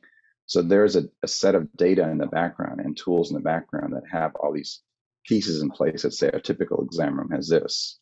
And then a lot of times buildings don't have accurate floor plans or even any plans available. So we have to use what's available to quickly come up with this is what it looks like. So let me give a little bit of a background to this. Kimon has done extensive work for the VA and for the Department of Defense Health System. And he has created digital twins of typical healthcare rooms. So it's not just the room, but it's the equipment that's in it, the energy requirements, the other information about these assets. So in previous BIMStorms, we've gone through the exercise of creating healthcare systems, even airports, by just clicking on these preset templates like it's an Amazon shopping cart. I want 7 of these, I want 5 of these, I want 2 of these, and I want 10 of those. Then this is where the expertise of Mark Giuliani and his architecture comes in. Because a doctor can just click on them and say, this is what we need for a good clinic. But then an architect needs to come in and lay them out properly. So go ahead, Kimon and Mark. Yeah, go ahead, Mark. Okay, so Kimon's showing on the screen right there what we basically came out with as the floor plan, but I can walk through pretty quickly and just using the tools that we used, determine and kind of show everyone, here, this is kind of repetitive. Here's the site. 1 second, Mark. Let me highlight you. There we go. Thank you. Okay, you can go ahead now. So this is a little repetitive. It's just what we were going over before about the site, but essentially what we did was we looked at this clinic and we looked at the kind of shape of the clinic, and we determined by what we thought the spaces would be that would be needed to get everything up and running. So we started to go through these spaces that are part of the database that Kimon's created, and we thought of it as if we were a patient. If we're a patient, we show up at the clinic, what are we going to want to do? The first thing we're going to want to do is really come to a reception area. We're going to want to check in. So these components are already pre-built. We then would arrive at a waiting area. We would wait our turn. There'd be a public restroom next to the waiting area. Then there would be the exam rooms. And so when we get to the plan, you'll notice that we kind of kept the spaces separate, the administrative space, the back of house space, from the public space, those people going to the clinic for help. And so with those, you also, at the administrative space, you start to have file rooms and work rooms and secure storage for the files. And the staff needs a lounge for their break periods. And you need to have cold storage for all of the different types of medicine that are being stored there to administer to the patients.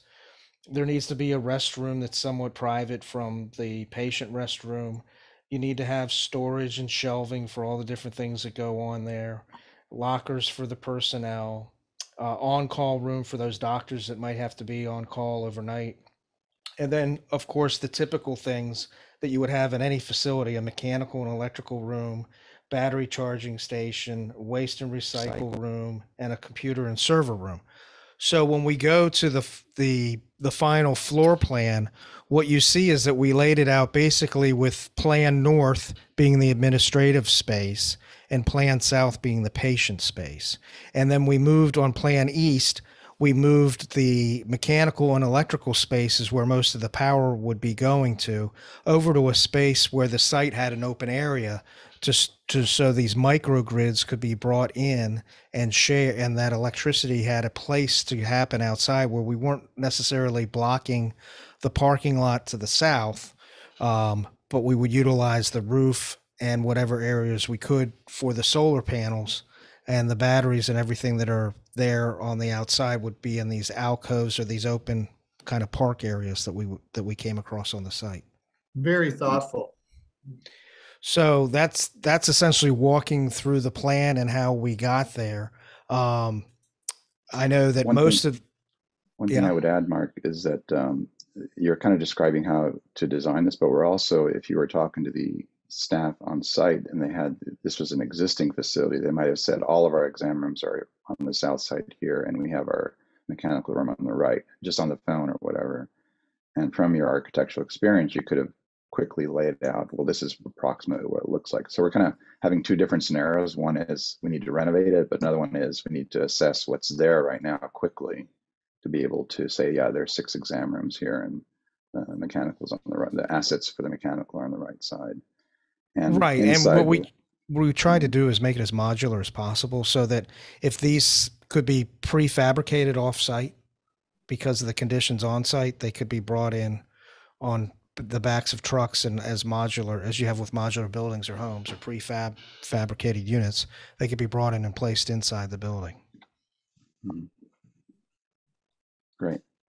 And the assets inside the room, like we talked about earlier with Will, knowing that in a typical exam room, there's certain pieces of equipment that need power, and what the specifications are of those equipment based on these kind of preset parts that can be adjusted too, but getting within range is important quickly, and that was the exercise here.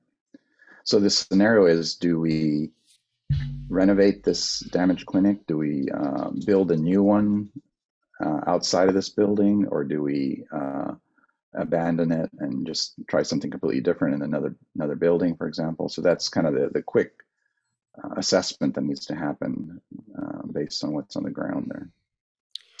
Right. And so we don't know until we get there, but by designing this in such a fashion that it's modular, by working with the different contractors to have these things prefabricated off-site, then you can bring these units in. They're scalable. If you need more space, one type of space like an exam room, then other types of space, then you can bring those in. As if the clinic becomes more crowded, you can then move some of the spaces outside the clinic and put them in temporary structures. For instance, the waiting room or the check-in and such like that. Mm-hmm. Okay, so maybe I could switch screen again back to the live site and get back to exercise. We need more energy.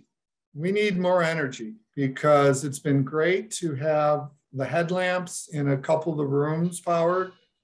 But now we need to bring in John Arnup and say, how can we get a mobile container here? Exactly. So let's jump back outside of this clinic building. So John, welcome. Yeah, thanks, mate. And John has been working with Kimon leading up to this workshop. And John, will you tell a little bit about your experience with microgrids through ports and the development of your green ammonia generator that's you've got a couple patents on? Yeah, so I know we've been discussing, so if you kind of looked at a port, they are in somewhat a bit of their own microgrid fed by a utility. And obviously, even in the US, you have cranes within the port that are still powered by their own generator, similar, not dissimilar to what you see on the screen. So you have kind of a mini microgrid within the terminal microgrid itself. And then you have people at ports completely disconnected that are powered up in full by a generator set. So so lots of various sort of terminal powering grid networks, depending on where you are in the world. In terms of generators, I mean, we did have quite a bit of experience in Africa in putting in diesel generator sets. So that's one thing. As a copy paste aesthetically, the ammonia set that we are developing and have developed one type of engine is an internal combustion engine that runs 100% on ammonia. So that was a world first, because a lot of ammonia has been used on internal combustion engines in the past, but always with another fuel to get the burning process started. So we do with our UK partners LATAC, we have the LATAC generator set, which is in progress. We have 2 filed patents on that. And that's what we're developing. So we've got a small generator set, the engine that's done, that's going for CE certification early Q1 next year.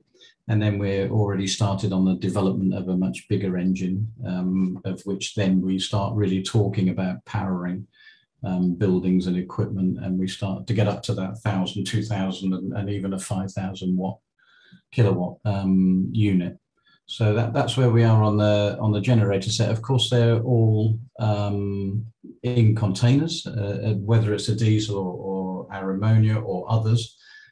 So very, very easy to ship around the world and deploy on road systems and trucks into wherever your location, i.e. this hospital scenario that we're looking in Kharkiv. Great.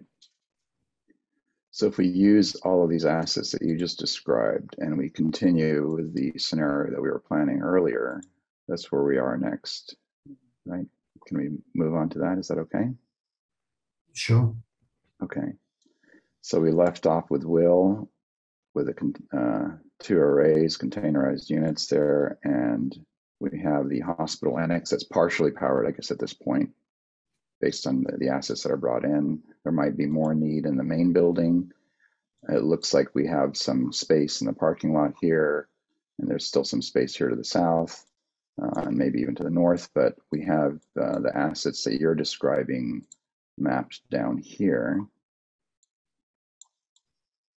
So we have the ammonia units you're describing up there, and we want to just move these in. So you have the 2 regular genset units, 1 megawatt, 2 megawatt, and then ammonia units, 1, 2, and 3.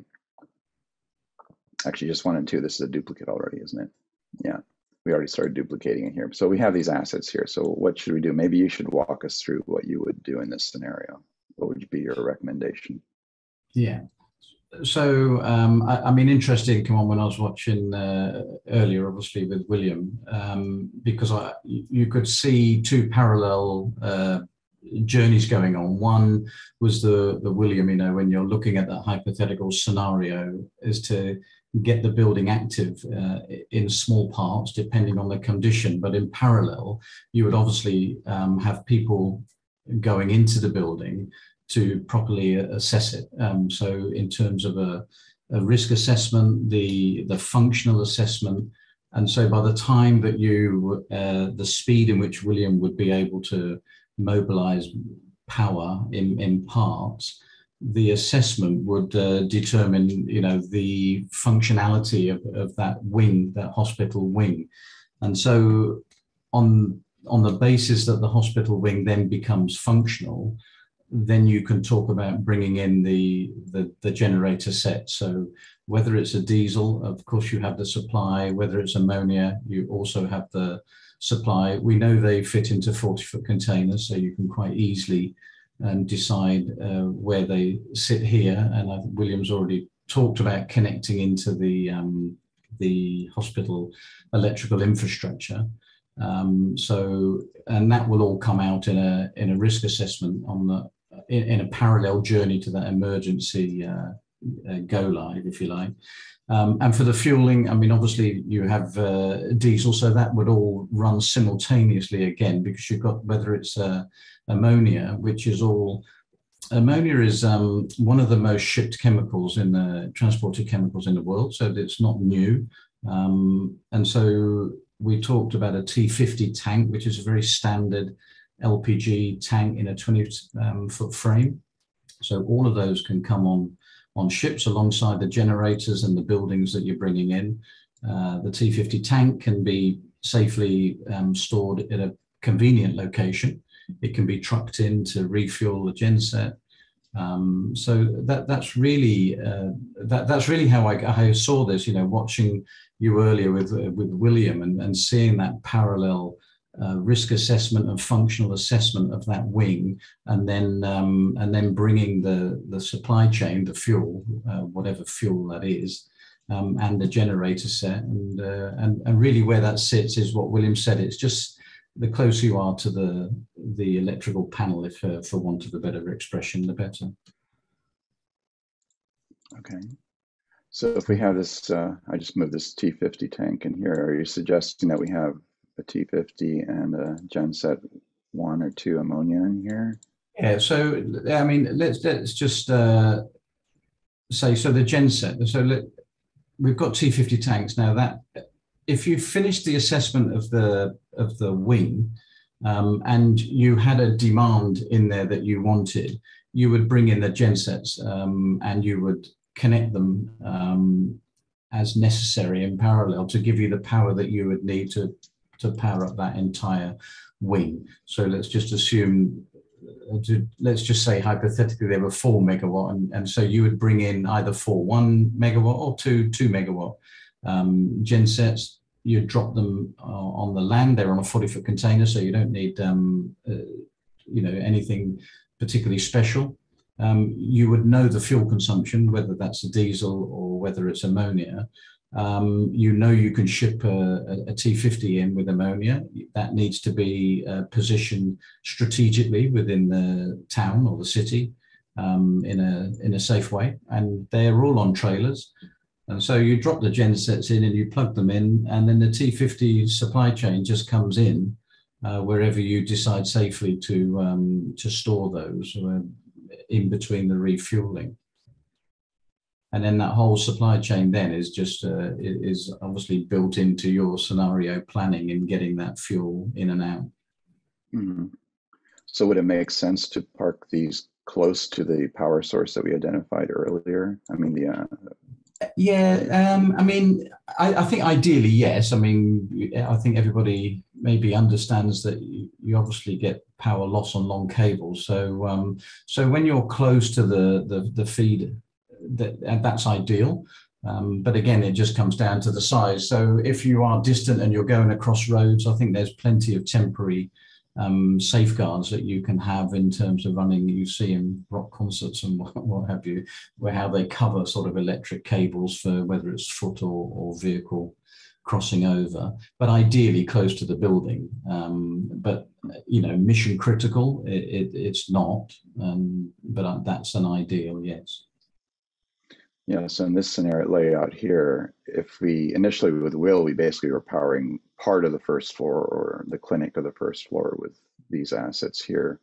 Mm-hmm. If we wanted to power the additional floors in this annex, it might make sense to bring in gensets here.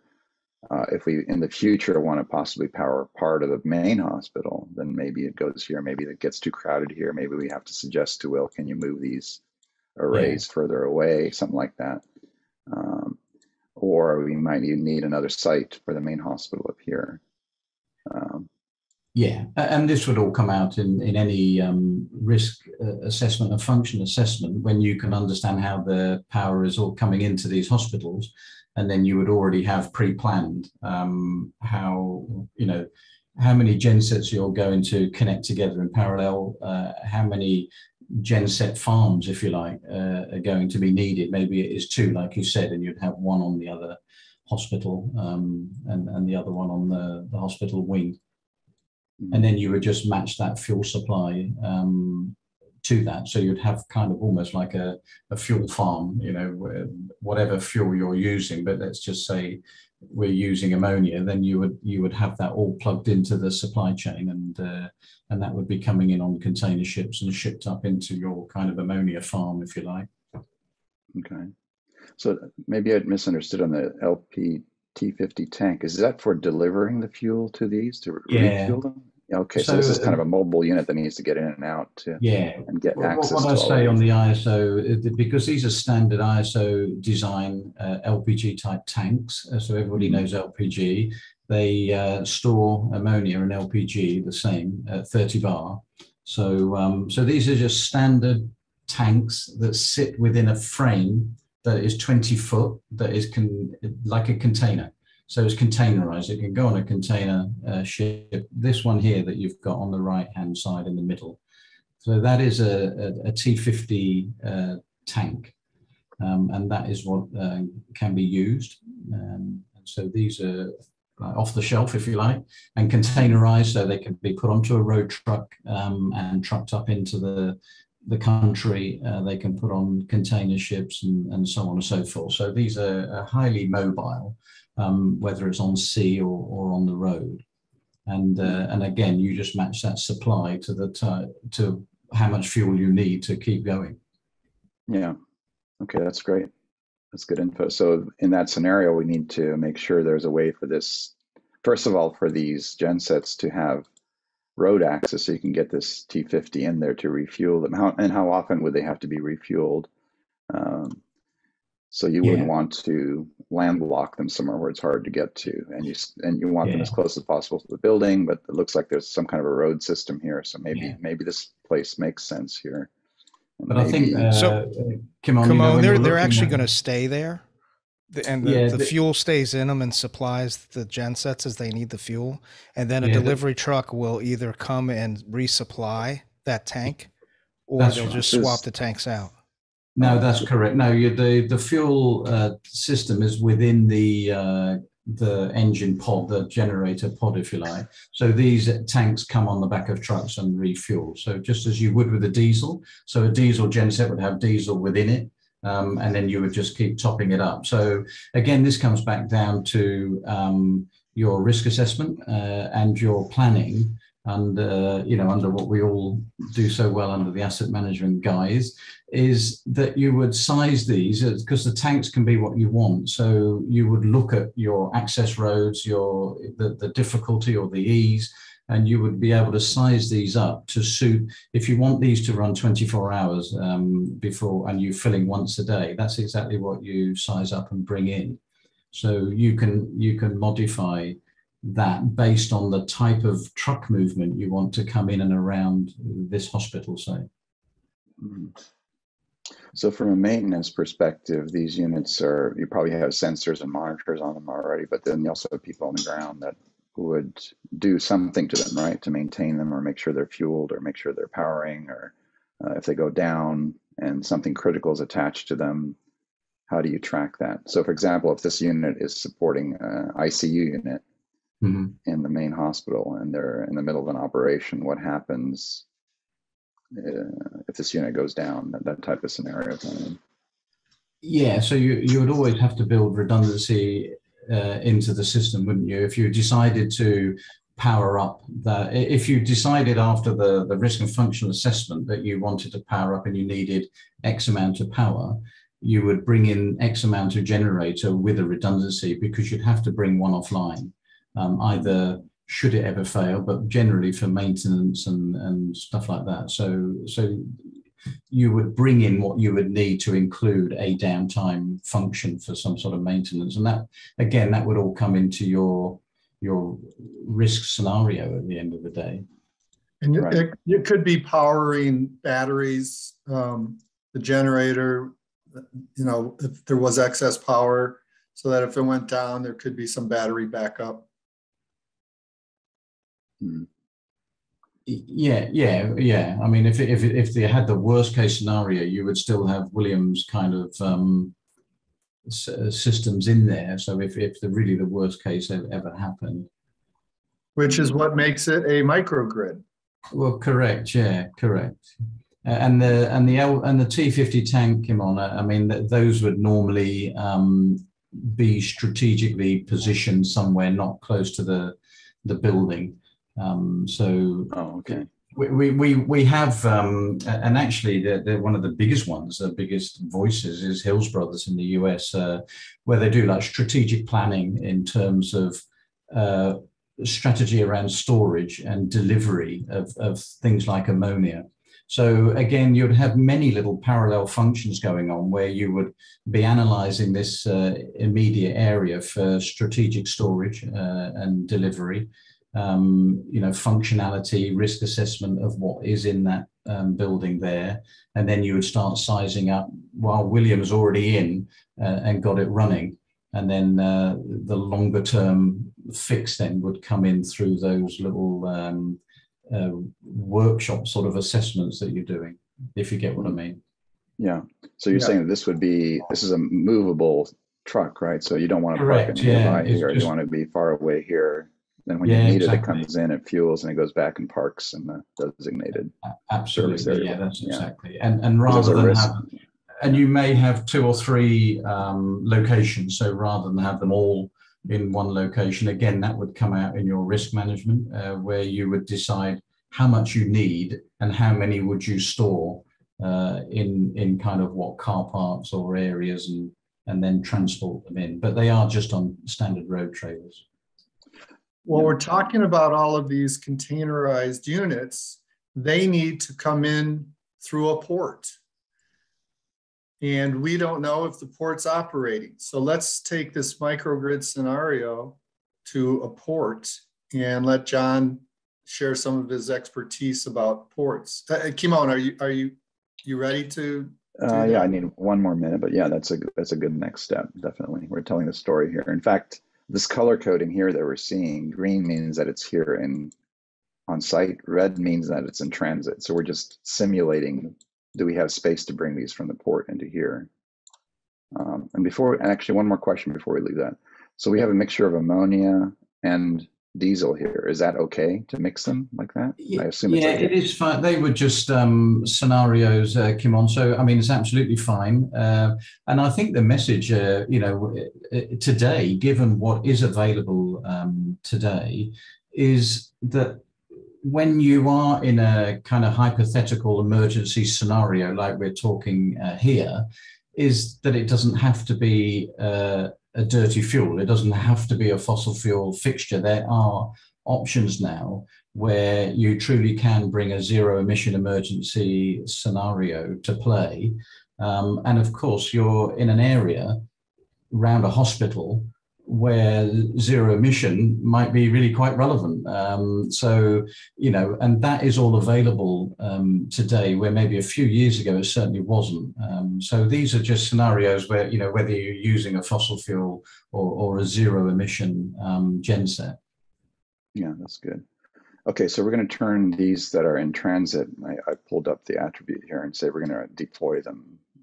We're going to change the marker just so, because in our reports we start to see this. So we're going to deploy it in Kharkiv and change that setting so everything turns green. So green means they're on site now.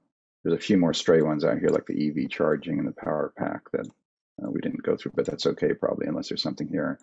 And then also this truck here will say it's deployed as well. And the next we're going to go to the port and talk about how they get from the port to here. And then while we're here, then if we look in our report now for this site, it's in the background, all this data is getting updated. So we're seeing which things are deployed, what they are, how much energy they're generating, how much is being consumed by. So each of these rows is the annex building is here. We don't have the exact consumption number here, but we can fill that in later. We can even edit it here. So this is what this idea of a digital twin is, that there's many different users that some want to look at a list like this, others want to be able to make a decision here, or others want to go inside the building and see the actual layout like Mark talked about, and seeing the assets. And our next scenario is let's go to the port and see how all this gets delivered to the port and makes its way here. And then we also have a report on the cost estimate. It still needs updating, but we have a live report as well on individual cost of these items, which Will and John gave us as far as kind of a rough rule of thumb of what's the actual cost of the asset as we look at different parts of it right here. And this is an important part of the asset management element of this, and actually asset leadership. We need leaders to require this type of information management system to be deployed for the management of their assets. We're using this extreme scenario of reconstructing Ukraine, but this type of seamless information flow between different software programs using an open, secure standards are critical in meeting the needs of advanced organizations. Yeah, and we're even feeding it out to an API. So it's reading off the data into a Google Sheet here with an API from our server. So the concept is that you don't want to be stuck in any one system. You want to be able to see this information in many different views. This is basically giving a roll up in a completely different application, even though it's coming from this other server here, and this server is using a lot of other different sources. So using this kind of open source API, web API connections for the digital twin is not a single application. There's a lot of confusion in the industry that digital twin equals one application where you put everything into, and that just doesn't scale. Okay, so let's move to Odessa, right? So we are going to leave. Let's see if I have a lot of windows here open now. See if I can. And you have your camera off. Is that on purpose? Oh, sorry. No, I turned it off earlier. Yeah, I'll turn my camera back on. Oh, there we go. And while you're getting yourself organized there, I'm just going to talk about a little bit of what's coming up. Art Kurland from University Health is online, and after we get done with the port here, Art is going to be talking about healthcare personal property asset management and how that can be applied to this emergency scenario that we're talking about. That's coming up shortly. Yep, great. So Art's in San Antonio, so we have actually a plan here for San Antonio. But yeah, we're zooming out from Kharkiv now. Kharkiv to the north east here. It's actually a lot going on there right now. And then we're in Odessa. There is Mykolaiv is just north and east of Odessa. You don't have to click there, but John has actually done work at that port, and that port is currently closed. And we had some scenarios for over there, but for time limits, we're just going to be talking about Odessa. Yeah. But I just want to say how real this can get. Mm-hmm. So here we are in Odessa. There's a port facility out here, and we click on that dot, the digital twin dot, like we talked about earlier. We drill into it if we want to see more about it. And what we've done here is we moved that whole set of assets into the port in Odessa. We left Kharkiv as is. We deployed it there, but now we're at the port in Odessa, and we have the containers, we have cranes, we have they need to be delivered somewhere, like we talked about earlier. The gen sets are here, ready at the port, but they need to be. We're basically cataloging them as they come in, and then deciding where they go. And in fact, here are what Mike mentioned earlier about the hospital in San Antonio. We had a separate BIMStorm where we actually had healthcare pods that have equipment in them that are ready at port too. They were shipped here in our planning scenario. Are containerized healthcare units that have been assembled in this way when we did the 2020 BIMStorm at a distance using Art Kurland's University Health as the site. Yeah, there's a bunch of containerized units actually documented here. So the one from Art's scenario is here. It's called a CuraPod. It's actually an open source design that was put out for the COVID response. It's a 20-foot container packed with equipment, and it's ready.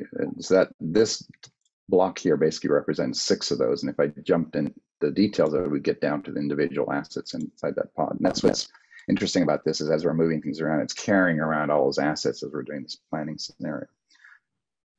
So John, why don't you walk us through what I found fascinating, which I learned just last week from you about the port, about how cranes and microgrids work together. I had no idea the dynamic between that, but there's a lot more to this, but go ahead, you tell us the story.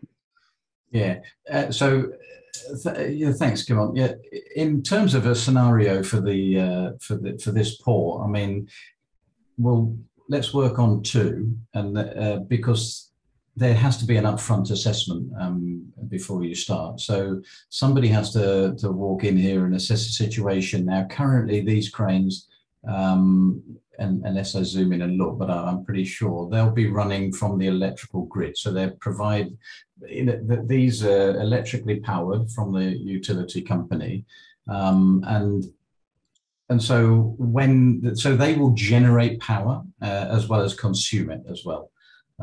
So when they're in the lowering cycle, electricity will be generated and it will flow back into the terminal grid, and it will be picked up whatever is sat on that terminal grid. So if we were walking in on this scenario, you would have to assess the situation, the condition, and so on.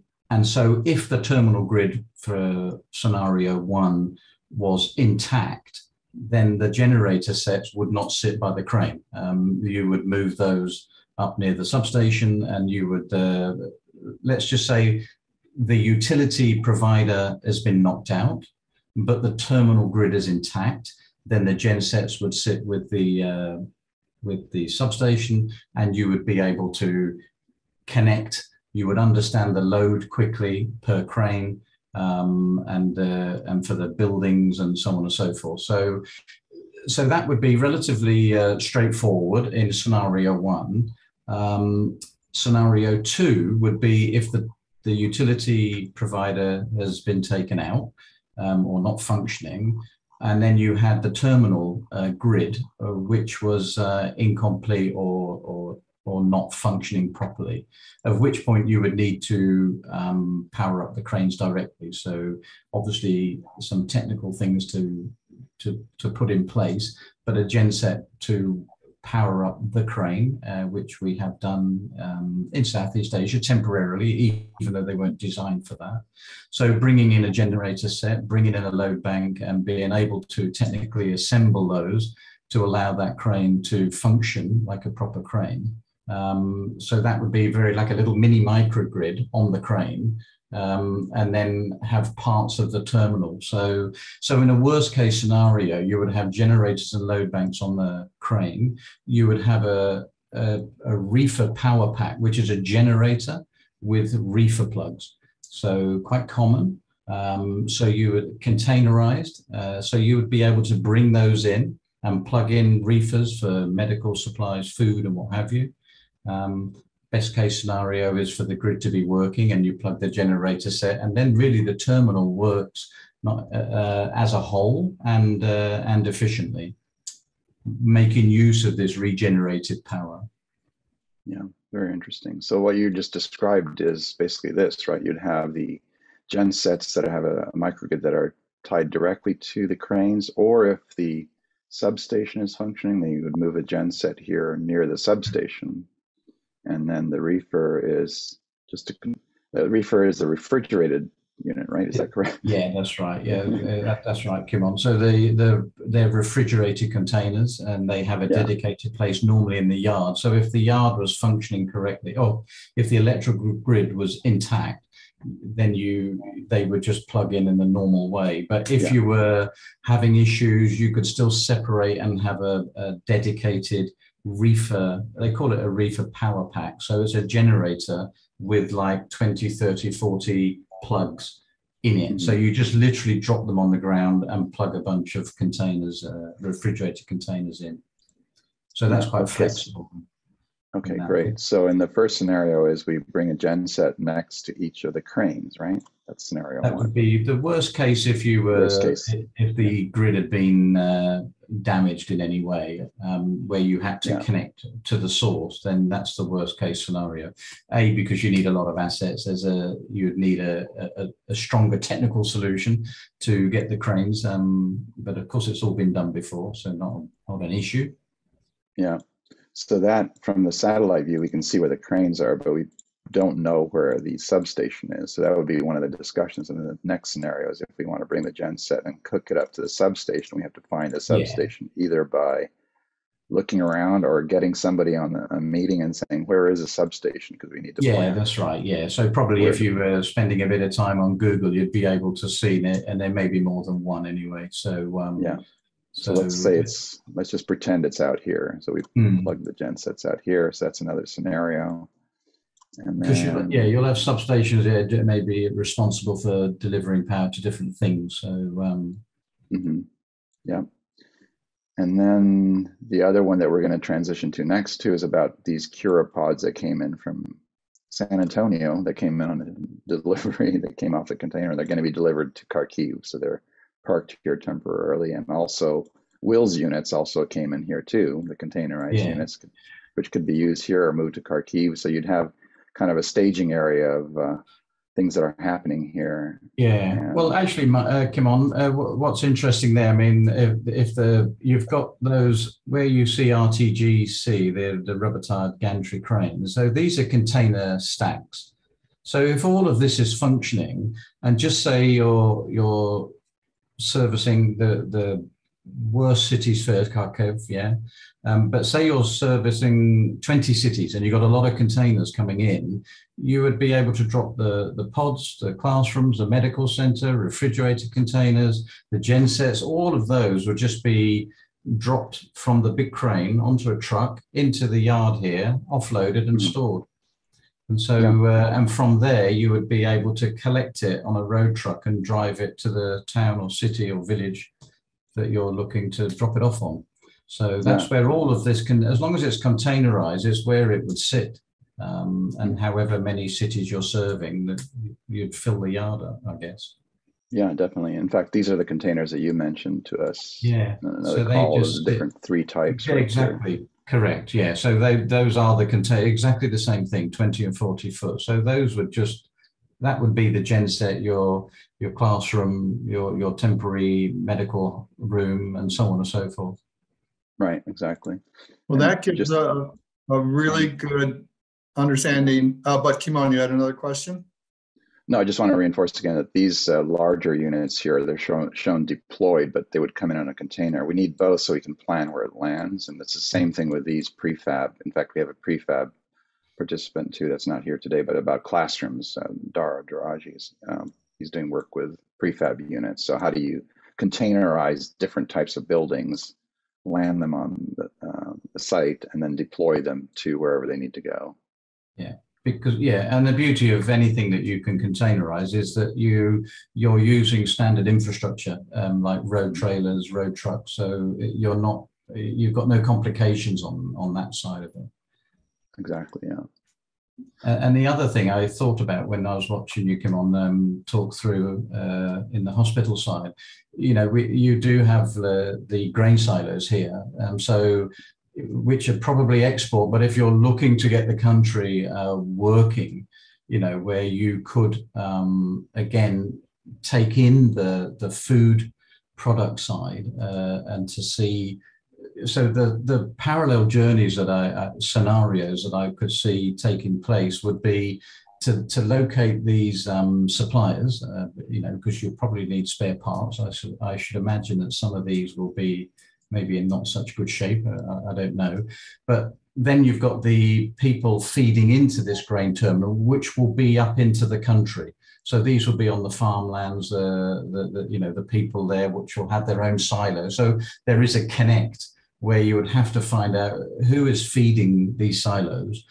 Do they come by truck or train, and go through that supply chain back into Ukraine itself, and make sure that you're providing the energy in that scenario there, all the way through that supply chain to those silos to get onto the ship and start trading again, if you like, if you want to get the country not only back on its feet, but also back trading. So I thought that was another scenario, you know, where you could use everything that we've been working on, you know, in terms of containerized solutions, etc. Right, definitely.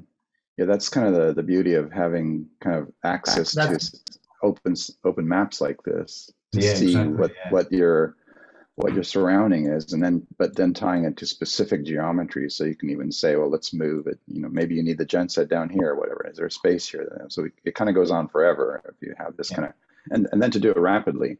And what we found over the years too is if we're all in kind of these digital twins with common understanding, and we're seeing it on the screen versus just seeing a list, then you get much quicker reaction. That's our experience as architects too. When you start sketching ideas of a building or a site out, you get to decisions much faster, more accurate, and risk-free decisions. Yeah, because on here, Kimon, if you think of what you're doing on the BIM, your BIM would include, just take the silos, for example, it's all encompassed within the kind of the terminal microgrid, say, but 200 miles up into the country, somebody is farming the grain and putting it into the silos, putting it into the trucks and shit. Now you'd capture all of that. So you would capture kind of another microgrid that's connected to this one as part of a supply chain to get a country just trading again and farming.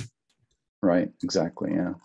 So here we are at the port now with our scenarios that we just set up, actually, with the gensets set up here, the containers, and then we started looking, and this is in Google Earth now, but we landed the digital twin there, and we have the silos here. And then what you're describing is from a map like this, you might say, okay, in fact, you can do with Google, right? You can start saying, how do I get to this farm over here? Or how do I get to this other community? Exactly. It's all here, basically. Yeah, that's exactly right. Yeah. So it's quite interesting how you can link parts of the country that are very relevant and very needy of each other through the BIM. So it's very interesting. Mm-hmm. Yeah. And one point I'd like to make. This is fascinating. Go ahead, Kimon, but then we do need to move on. Yeah, that's fine. Yeah, one point I'd like to make is back to the concept of the digital twin. Notice that this clinic that we showed earlier has a lot more detail in it. We intentionally keep it simplified here, but the data, the asset data, is still linked in here. So you could literally go in and drill into individual assets if you want to. But it's really important to have the proper level of information that allows us to do this quick, large scale, and then zoom into the details. Constantly zooming in and zooming out. It's not always highly detailed models, because all of a sudden you're carrying a lot of baggage. So modularizing ideas, whether it's actually very similar to how containers work, right? You kind of simplify, you put it in a box, you move the box around, there's stuff inside in the container. Same thing with digital twins. How do we become as efficient as possible to work like that? Okay, let's move on. So excellent. Thank you so much, John. And Kimon, if you would like to take a break, get some water or something, I will introduce Art Kurland, and we'll start talking about what we did there and the importance of asset management for these types of activities. And then Kimon, you can come back on and we can talk a little bit about the models that you created. So Art, are you able to join us? Welcome from San Antonio. You're muted still. Can you hear me? Yes, I can hear you now. So Art is the Capital and Asset Director of Capital and Asset Management at the University Health, the first hospital in the world to be ISO 55001 certified and recertified. And I believe you're getting your second recertification. So in 2020, we used the University Health as the landing point for temporary hospitals to show how to plan temporary hospitals for COVID outbreak. And first, I'd like to have you talk about personal property asset management for healthcare and the benefits that you have seen at University Health. Hello, everyone. Yeah, so our role is basically in the accountability of personal property and just taking steps to ensure all of our equipment is accounted for and taken care of. We do that a host of ways. We use a lot of standardization. The benefits that we've received are numerous. Everything from being able to reutilize assets and save money from having to purchase assets that we have excess of. So, and all these are tracked. We have the numbers to back it up. We reduce landfill waste by recycling and also receiving money for recycling. And then finally, we save our clinical staff a lot of time so they can focus on our patients and not having to worry about personal property issues. Excellent. And that's basically what we're trying to demonstrate is effective in Ukraine. So can you talk about some of the processes that were introduced to help you better track the personal property, the assets in the hospital? Can you repeat that? What were some of the activities that you had to do to begin tracking? Did you have to introduce a registry of assets? Was it separate for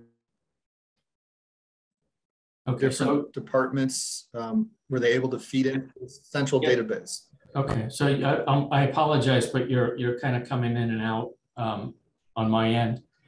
So to answer your question, what we did was form an asset management governance committee, and we defined the asset life cycle as far as it pertains to us, from acquisition to transfers to disposal. And within each of the asset life cycle activities, where we defined like 7, we also developed processes and looked at risks and opportunities that occur within those life cycle activities. And so we further kind of defined what our processes ought to look like to minimize risks associated with the life cycle phases from acquisition through disposal. And we memorialized that in our corporate policy and our strategic asset management plan, and just implemented our ideas and rolled them out company-wide and said, this is the process for an acquisition, this is the process for disposal, and everything in between. Excellent. So it's similar to what Kimon was saying about having the secure open standards to enable the information flow from multiple different software systems. Yeah, so as far as the personal property in this, and I apologize, I was late, so you may have even spoken to some of the things, but standardization is key. One of the things that might help in standardizing and identifying as well. So obviously you need to identify the containers, perhaps serialize them with numbers, and everything within the containers need to be identified. So one of the processes in the beginning would be to decide what it is that needs to be tracked, because maybe not everything needs to be tracked. So there has to be some thresholds talked about to begin with. And part of the identity could be maybe medical containers are a certain color, kitchen a certain color, classrooms, the containers a certain color. So that would help when it comes to stacking the containers and easily identifying them, at least in terms of a category, if there was a standardized color of per container. And then again, deciding and the threshold can be, a monetary, or it can be a criticality.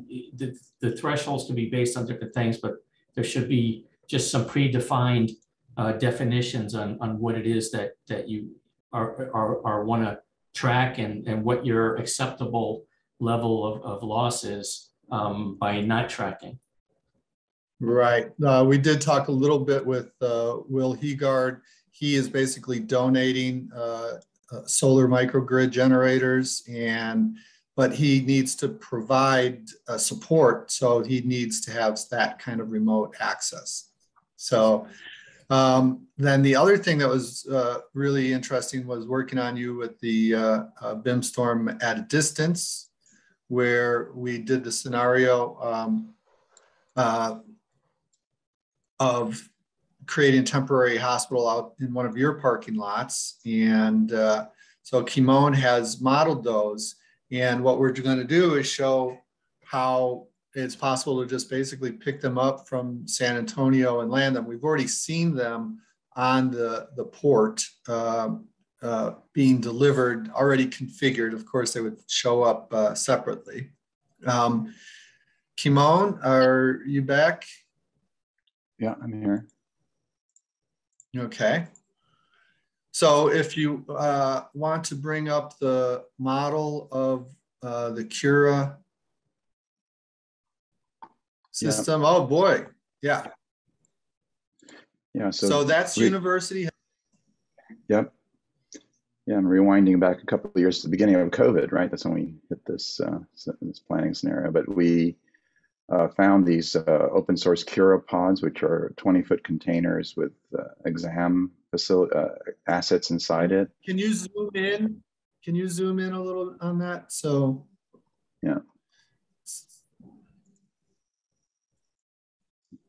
Yeah, so this is a single pod. And then with Art, we ran through a scenario of planning to put it on University Health. And there was a parking lot, and there's a whole video and everything of how we went through this, and different planning scenarios. Can we put it on this part of the site? Where's the existing building?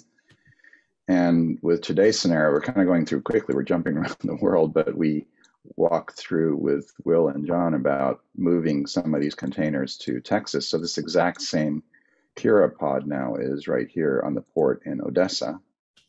And this goes back to the discussion about open standards and being able to share information. A lot of the owners that we work with are struggling with even to manage their own, maintain their own facility, building or facility itself. If we get some common understanding, it's a kind of a container idea. Okay, we have a container, that's commonly understood how big it is.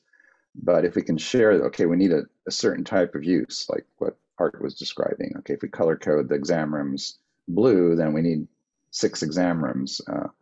And if we look at backing up to the scenario in San Antonio, we have these Cura pods, 6 pods each landed here on the site. And what I've done is I've identified that we can send 12 of these are no longer needed here. So we're going to pack them up and ship them to Kharkiv. So from San Antonio to Kharkiv, they're marked to go, and the other ones we'll keep here. So then that's the scenario that we ran through earlier of how do we place these pods on the exterior of the annex building in Kharkiv next to the hospital there.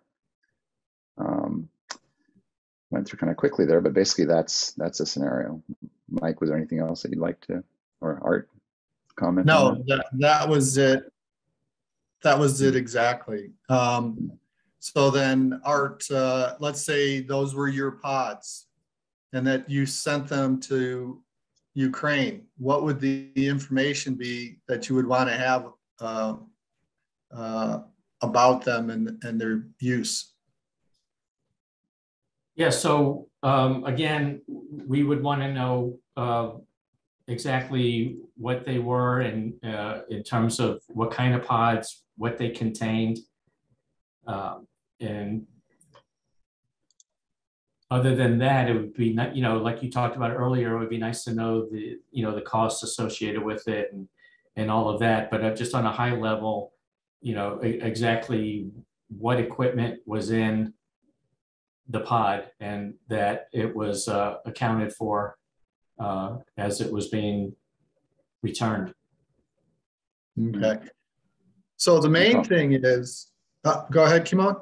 And probably even the condition, if these were in use for 2 years, there might be some pieces of equipment that were no longer functional. So there might be some pods that are not reusable as much, possibly. I'm just guessing here, but yeah. Yeah, so tracking down to that, that's when we get down to the details. Does this analgesia unit still functioning, having an ID associated with it, being inside a preventive maintenance or work order system or equipment system, knowing that, yes, we can take these out of the 24 pods we have, we can send these 6, package them up and send them out for reuse. And I think that was one of the scenarios we talked about 2 years ago too. With COVID, we were talking about how do you move these assets around to where the demand is, right? So that's the beauty of having them containerized, quickly deploy, but also quickly redeploy. Yeah, and when they're what's nice is like when they're being staged for deployment, everything could be ready to go inside, and the doors basically sealed, so you would know if anybody entered them for any reason, and then so the door should be sealed upon arrival to give you some confidence that everything is inside as it should. Right. So the main thing was what Art had talked about at the beginning, which was the requirements for all departments to be able to provide information for his central asset registry. And what we're showing through this demonstration is if the leader of an organization requires that as standard operating procedure, then these types of scenarios and actual planning can occur, and rapid reconstruction of Ukraine or any other mission can be accomplished with a greater level of success. Mm-hmm. Just want to emphasize that part. So, yes. Just having the processes for the asset lifecycle in place and having everyone follow the processes makes it very efficient to move very quickly and make adjustments very quickly. Right. And so this concludes the workshop activities that we had planned, but I wanted to say something that I realized. Asset Leadership Network and much of the world is focused on facility assets. And there's not a whole lot of talk and discussion about the personal property assets that make the facilities actually operate as intended. And it's interesting that these temporary facilities are themselves personal property. Mm-hmm. So it kind of combines facilities and personal property into a mobile clinic, and then the actual mobile energy units that are powering them. So Mike, can I add one thing, please, Mike, before we close out? There was one more site, the Los Angeles City College site, where we basically so it's basically reinforcing that these same assets can go anywhere, right? But the reason we're showing this is that in a couple of weeks, we actually have a live session. We're working with the LA Community College District. They have 720 buildings. Their space types are classified by type, so they can search and find, and they have assets inside the building. And it's pretty interesting because they are using a work orders and preventive maintenance system that lets them drill into. It's very similar to what I was showing earlier, to be able to drill into individual pieces. So it's having this big vision, having a leadership that knows they want to get there from a digital twin perspective, to be able to manage assets and spaces, and then to actually have the underlying technology built on an open structure that allows multiple applications to talk to the same source data. That's ongoing challenge with a lot of owners that they have their systems kind of closed in proprietary format that they can't even get to themselves very efficiently. And to be able to do exercises like this at a single location, let alone at the global scale that we're talking about, we need to have some kind of web APIs and ability to share information, share location, share condition of assets, and share how we ship them back and forth like we showed.